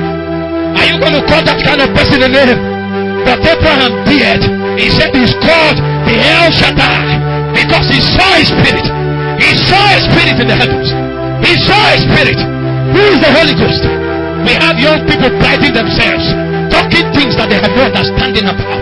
You don't know the Holy Ghost. And until our generation is taught who the Holy Ghost is, there will be no revival. There will be no hope for the next generation. Why do you think Islam is advancing so much? These guys are not theologians. They only know how to engage the spirit. And that spirit shocks them up. He eats their soul. You will see a young boy of 12 years. He will die for God. And all he will say is Allahu Akbar. Allahu Akbar. Allahu Akbar. He doesn't care what his life is. He has seen a spirit. And that spirit has eaten up his soul. Kill him, it doesn't count. Kill his father, it doesn't count. All he needs to do is Allahu Akbar. Who is the Holy Ghost to you?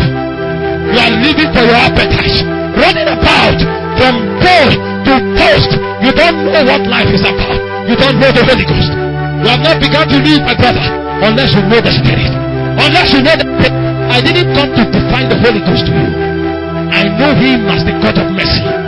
Because when I check my life, I don't deserve anything. He stretched his hand and he picked me from an obscure society. I was a man wandering about in confusion. I didn't know my left from my right. I had nobody to help me. I graduated from the university. There was no hope. But the Spirit appeared to me. And he said, I will make you an apostle to the nations. I know him as the God of mercy. So every time I stand, I say, Lord, show mercy. Show mercy. For me, the Holy Ghost is the God of mercy. I don't know him. I don't know what to call him. Moses called him the God of power. Abraham called him the El Shaddai. Daniel Peter called him the excellent spirit. I don't know what you call him. I don't know what you call him. But Paul called him the God of mystery. Paul called him the God of mystery. Peter called him the God of power. What do you call him? John called him the God of revelation. And on the strength of that revelation, they casted him to the eyes of Patmos. They wanted him to die there. Even in Patmos, the guy said, I was in the spirit on the Lord's day. I was in the spirit on the Lord's day. I was in the spirit. In Patmos, Patmos was supposed to be his grave. That was the ground where he was supposed to be buried. But from Patmos, he traveled to heaven. He entered the corridors of Zion. John was carried around in a car through heaven. He knew the old dimensions of heaven because he knew a God that was a God of revelation. Who is the Holy Ghost to you?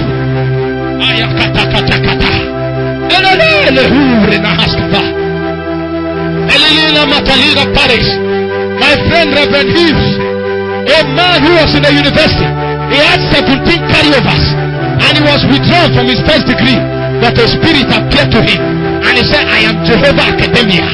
And from there, the guy went and made a first class degree. He didn't stop there. He became the overall best graduating student in the university. Why? The failure, he saw Jehovah Academia, and suddenly his mental power was accelerated. Suddenly his mental inefficacies were strengthened. Suddenly his weaknesses became his strength. The very land where he was subdued, he came back there and he was coronated as a prince because he saw a spirit. He saw a spirit. He saw a spirit. You want to see a spirit tonight? Ask the Lord for an encounter. Ask the Lord for an encounter.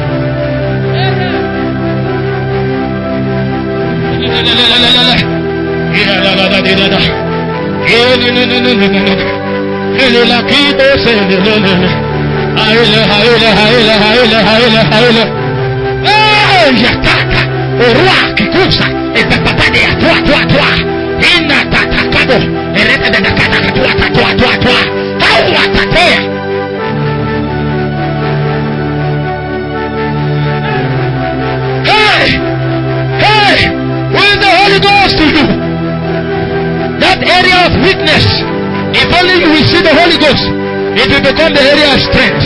Some of you are slaves of sin. If only you will see him, it will become the spirit of righteousness. If you will see him, it will become God your healer. Your sicknesses can vanish.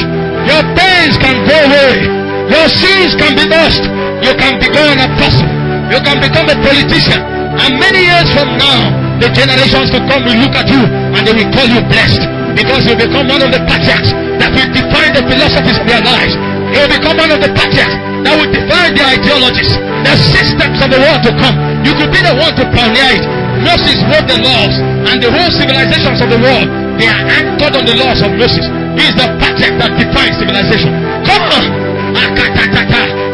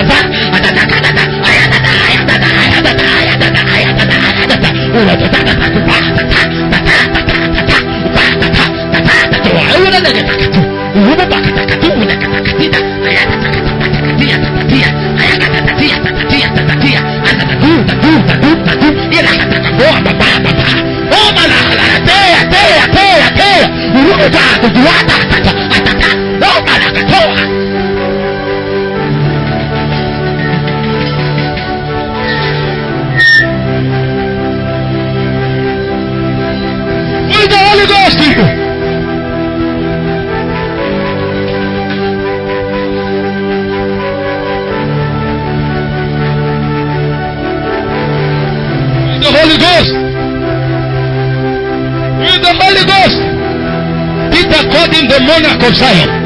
He said we were eyewitnesses. When he was transported on the mountain, when he was transfigured, we were there. We were there, we saw it. We saw him, we saw him. We saw him. Do you press into God until he gives you a revelation of himself? You want to press into God until he gives you a revelation of himself. That's where your journey in Christianity begins. When you know him, when you know him. For Noah, he is the God to reverence. For Enoch, he is the God of glory that could translate a man into glory. Noah is the God to reverence. He is the God to reverence. For Abraham is the God to obey. For Moses, he is the God to serve. For Daniel, he is the excellent spirit. Come on, can you press for the revelation of God? Who is God? Lord, show me yourself. He's come to a point, he said, if you will not go with us, we will not depart from here, Lord. We will not depart. Except your presence come with us. Except your presence come with us. Except your presence come with us. No wonder they did many wonders. They did many mighty things. Come on, come on, come on. Barataka Doriata. Zedetira Korea.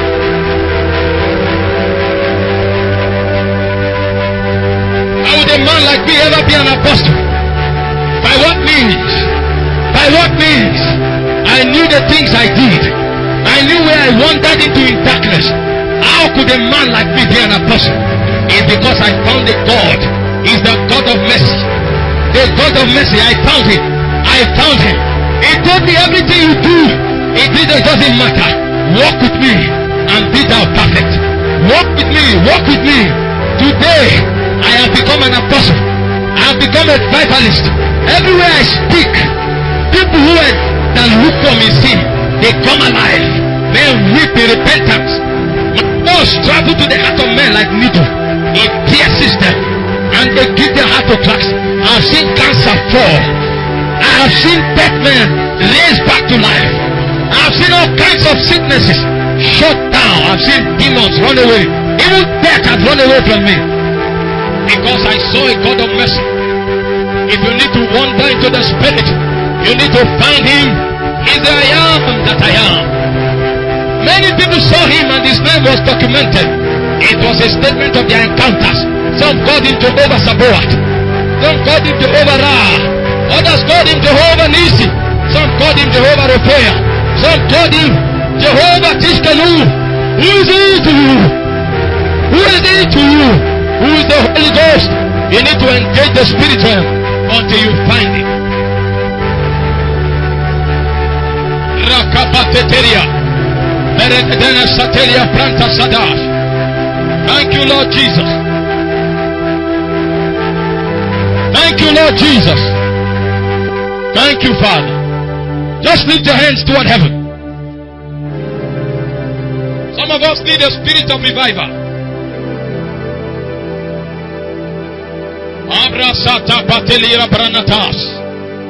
I want to pray for the Holy Ghost to stir up the hearts of people. Some of you, you are about to be activated in the spirit. Thank you, Holy Spirit. If you can't, stop praying. It's time to receive. It's time to receive. If you can't, stop praying.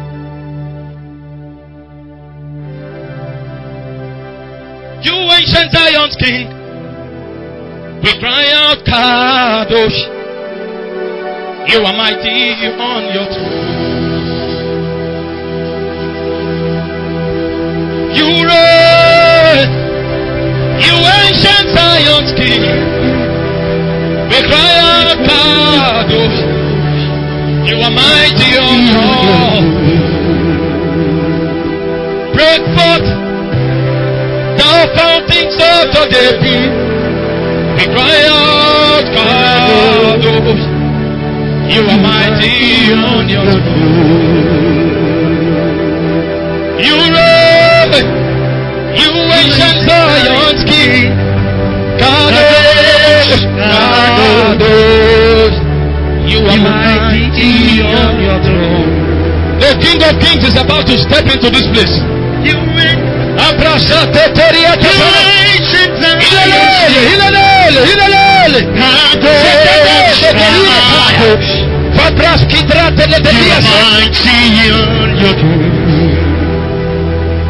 Hey! You reign.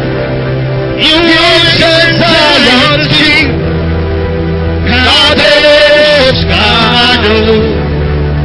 You are mighty and you're true.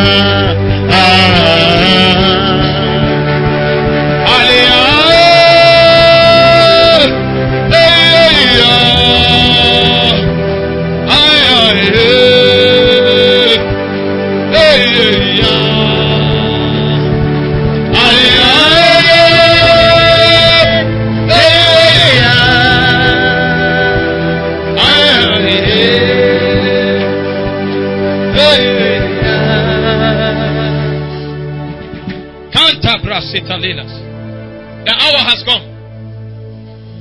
This is the hour of visitation. Precious Holy Ghost, this is the time. This is the time. The hearts are ready. The hearts are ready. Come on, the rabbis, capreters.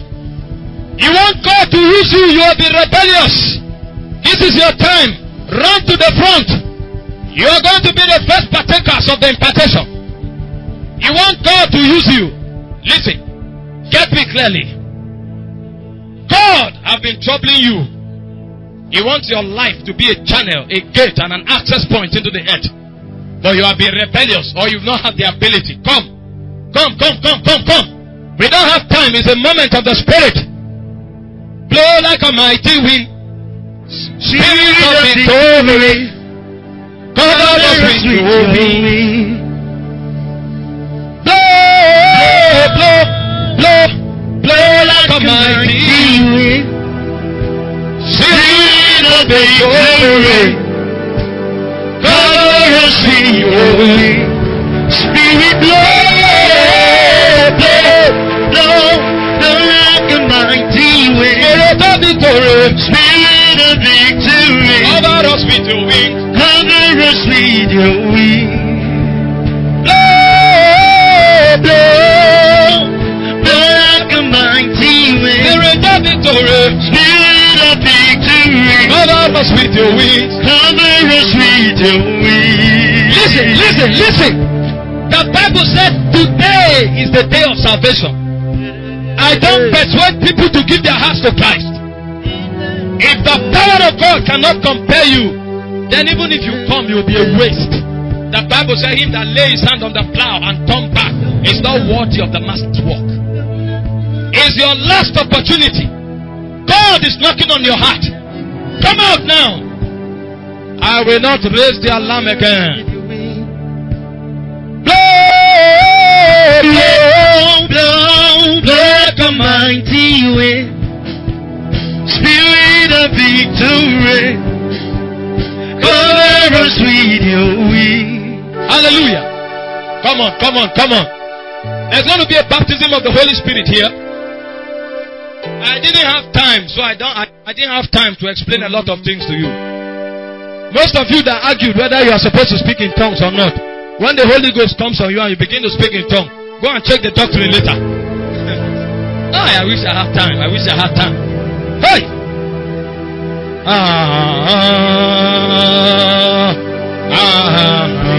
Hey, my angels are coming. My ministry angels are coming. I hear the sound. I hear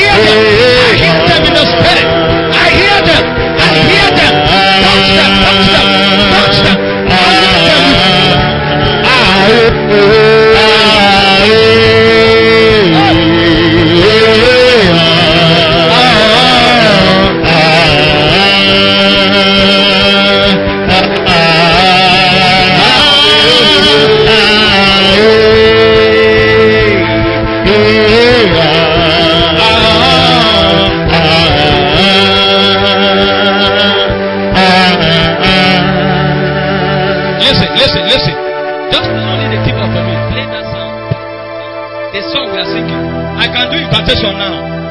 Now I am clothed with power. I'm clothed with power. Holy Spirit, Holy Spirit, look upon them that have come before you and begin to alight upon them now. After the count of 3, Holy Spirit, overwhelm them with power. Activate gift of the Spirit. Holy Ghost 1, touch. Holy Ghost 2. Holy Ghost 3, touch them by power. Zadadesh. Zadadesh. Zadadesh. Kai. We're out of time. It's my honor tonight to invite my very own pastor who has been here with us, the Reverend Hughes, to come and lead you to Jesus and to bring the blessings of the Spirit upon you. Come on, let's welcome Reverend Hughes in the Spirit. Welcome him with tongues. Come on, go ahead with tongues.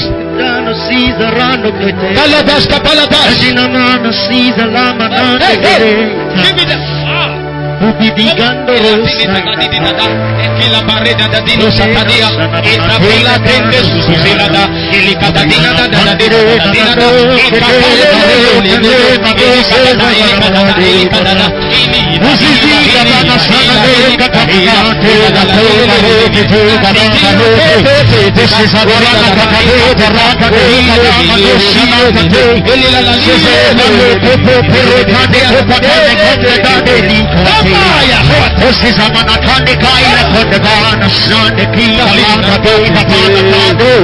Hallelujah, hallelujah.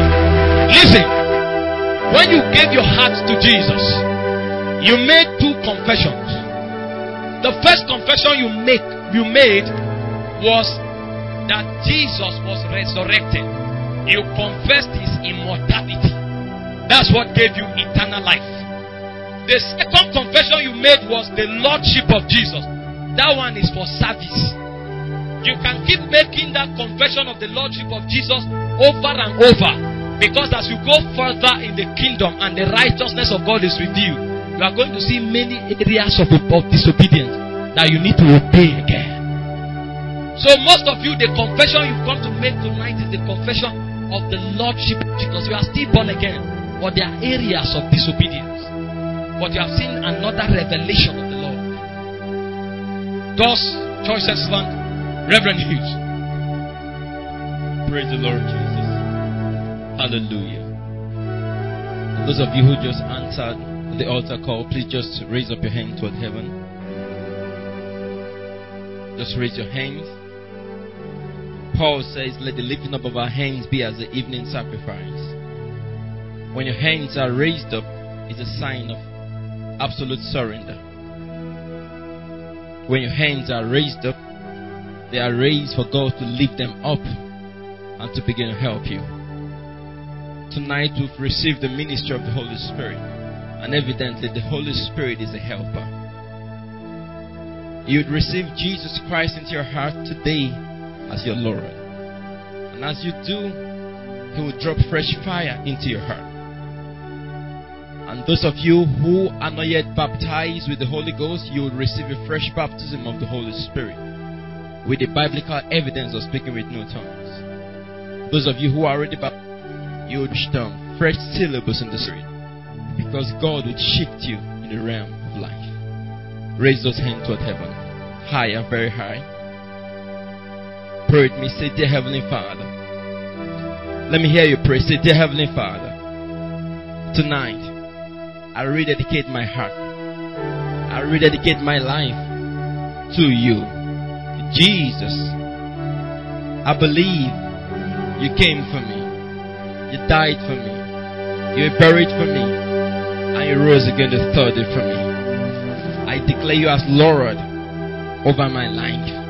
I surrender the entirety of my being, spirit, soul, body, situations, to you right now. Take all of it, Lord. Take all of me, Lord. I am to myself tonight. Fill me afresh. In Jesus Christ's name. Holy Spirit of God, fill me afresh right now. Fill me afresh right now. Change my heart. Impact the life of Jesus to my heart right now. I receive you afresh. I receive fresh infilling of the Holy Ghost. I receive the freshness of the anointing, Lord. And I go ahead speaking with tongues, with new tongues, in the name of Jesus. Go ahead and pray in tongues right now. Every one of you, go ahead and pray in the Holy Ghost. You are receiving. You are receiving right now. Holy Spirit of God is touching you right now. Right now, go ahead. If you didn't know how to speak, right now the Holy Ghost is filling you. And when it fills you sufficiently, you will speak in tongues. Go ahead and pray in the Holy Ghost. Thank you, Lord Jesus. Go ahead and pray in the Holy Ghost. Yes, louder, louder, louder. Receive in Jesus' name. Receive in Jesus' name. Receive in Jesus Christ's name. Receive in Jesus Christ's name. Receive in Jesus Christ's name. Fresh fire. Fresh fire. Fresh fire. Fresh fire. Fresh fire. Fresh fire. By the Holy Ghost. He shall baptize you with the Holy Ghost and with fire. Fresh fire tonight. Upon you fresh fire. Upon you fresh fire. Upon you fresh fire. Upon you fresh fire. Upon you fresh fire. Upon you fresh fire. Thank you, Lord Jesus. Liya Hakabasande Ligrabadi Rondo Zodria Mama Basila Grahadia Ligrahane Rondo Sabratira Gamandia Ligrahondo Sabratira Habasera Gero Ligrahamande Ligrahabasatira Rondo Sabradila Hadia de Make a Ragabasonde Ligredondo Sibradia Mandele Crirondo Sodo Sabrandia La Cabasia Ragirondo Sondo Sabasata La Baya de Grahana Kamabase de Grahadiada Ragabate Legibaka Baso do Regimana Cabalega Gede Iagabasondo Serege Ligramande Logrondo Sodo Shabradia Ligabrakirondo Sabaya de Ragira Cabaso Doko Saparaka Baligraham. Go ahead and sing in the Holy Ghost. There are activations of the gift of the Holy Ghost. Go ahead and sing in the Spirit. If I speak in tongues, if I sing in the Holy Ghost. Go ahead and sing in the Holy Ghost. Go ahead and sing in the Holy Ghost. Everyone in the hall, go ahead and sing in the Holy Ghost. There is fresh baptism. There is fresh impartation. There is fresh unction. Go ahead and pray in the Holy Ghost. Sing in the Holy Ghost.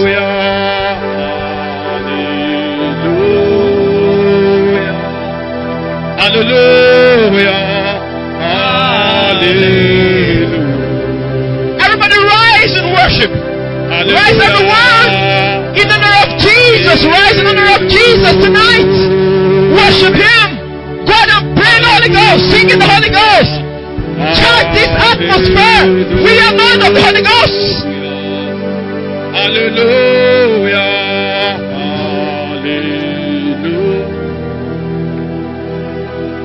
Hallelujah. Hallelujah. Come on, come on, come on. We say hallelujah.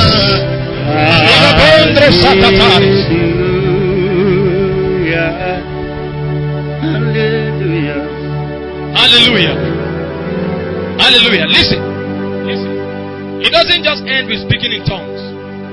Some of you have contacted a fresh hunger.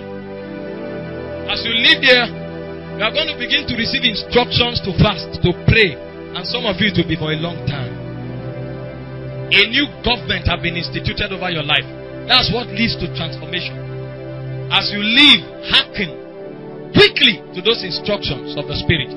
The moment Jesus was baptized, as he came out of the waters praying, the Bible said the Spirit led him into the wilderness to be tempted of the devil. He obeyed immediately. And 40 days later, the Bible said he returned in the power of the Spirit and said his fame went abroad. Most of you begin to receive fresh instructions of the Spirit. Do well to obey. That's where the power lies. Hallelujah. That was Reverend Hughes. Reverend Hughes is my pastor. And you please give Jesus a big hand for him. I came with my friend Apostle Victor Ogbe. I came with Brother Samson Otsonu. These are my covenant brothers. These are my covenant brothers. And of course my keyboardist Abba Matthew. We love you and God bless you. Thank you very much. You are wonderful. You are the oh Lord. You are wonderful. You are worthy. Oh, you are wonderful. You are wonderful. You are worthy. I hope you enjoyed this video, and I believe that you were blessed. If you were blessed by this video, make sure that you click on the share button and share it to a friend.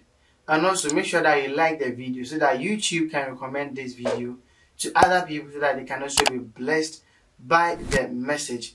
If you have any question, please make sure that you contact us and we'll get back to you.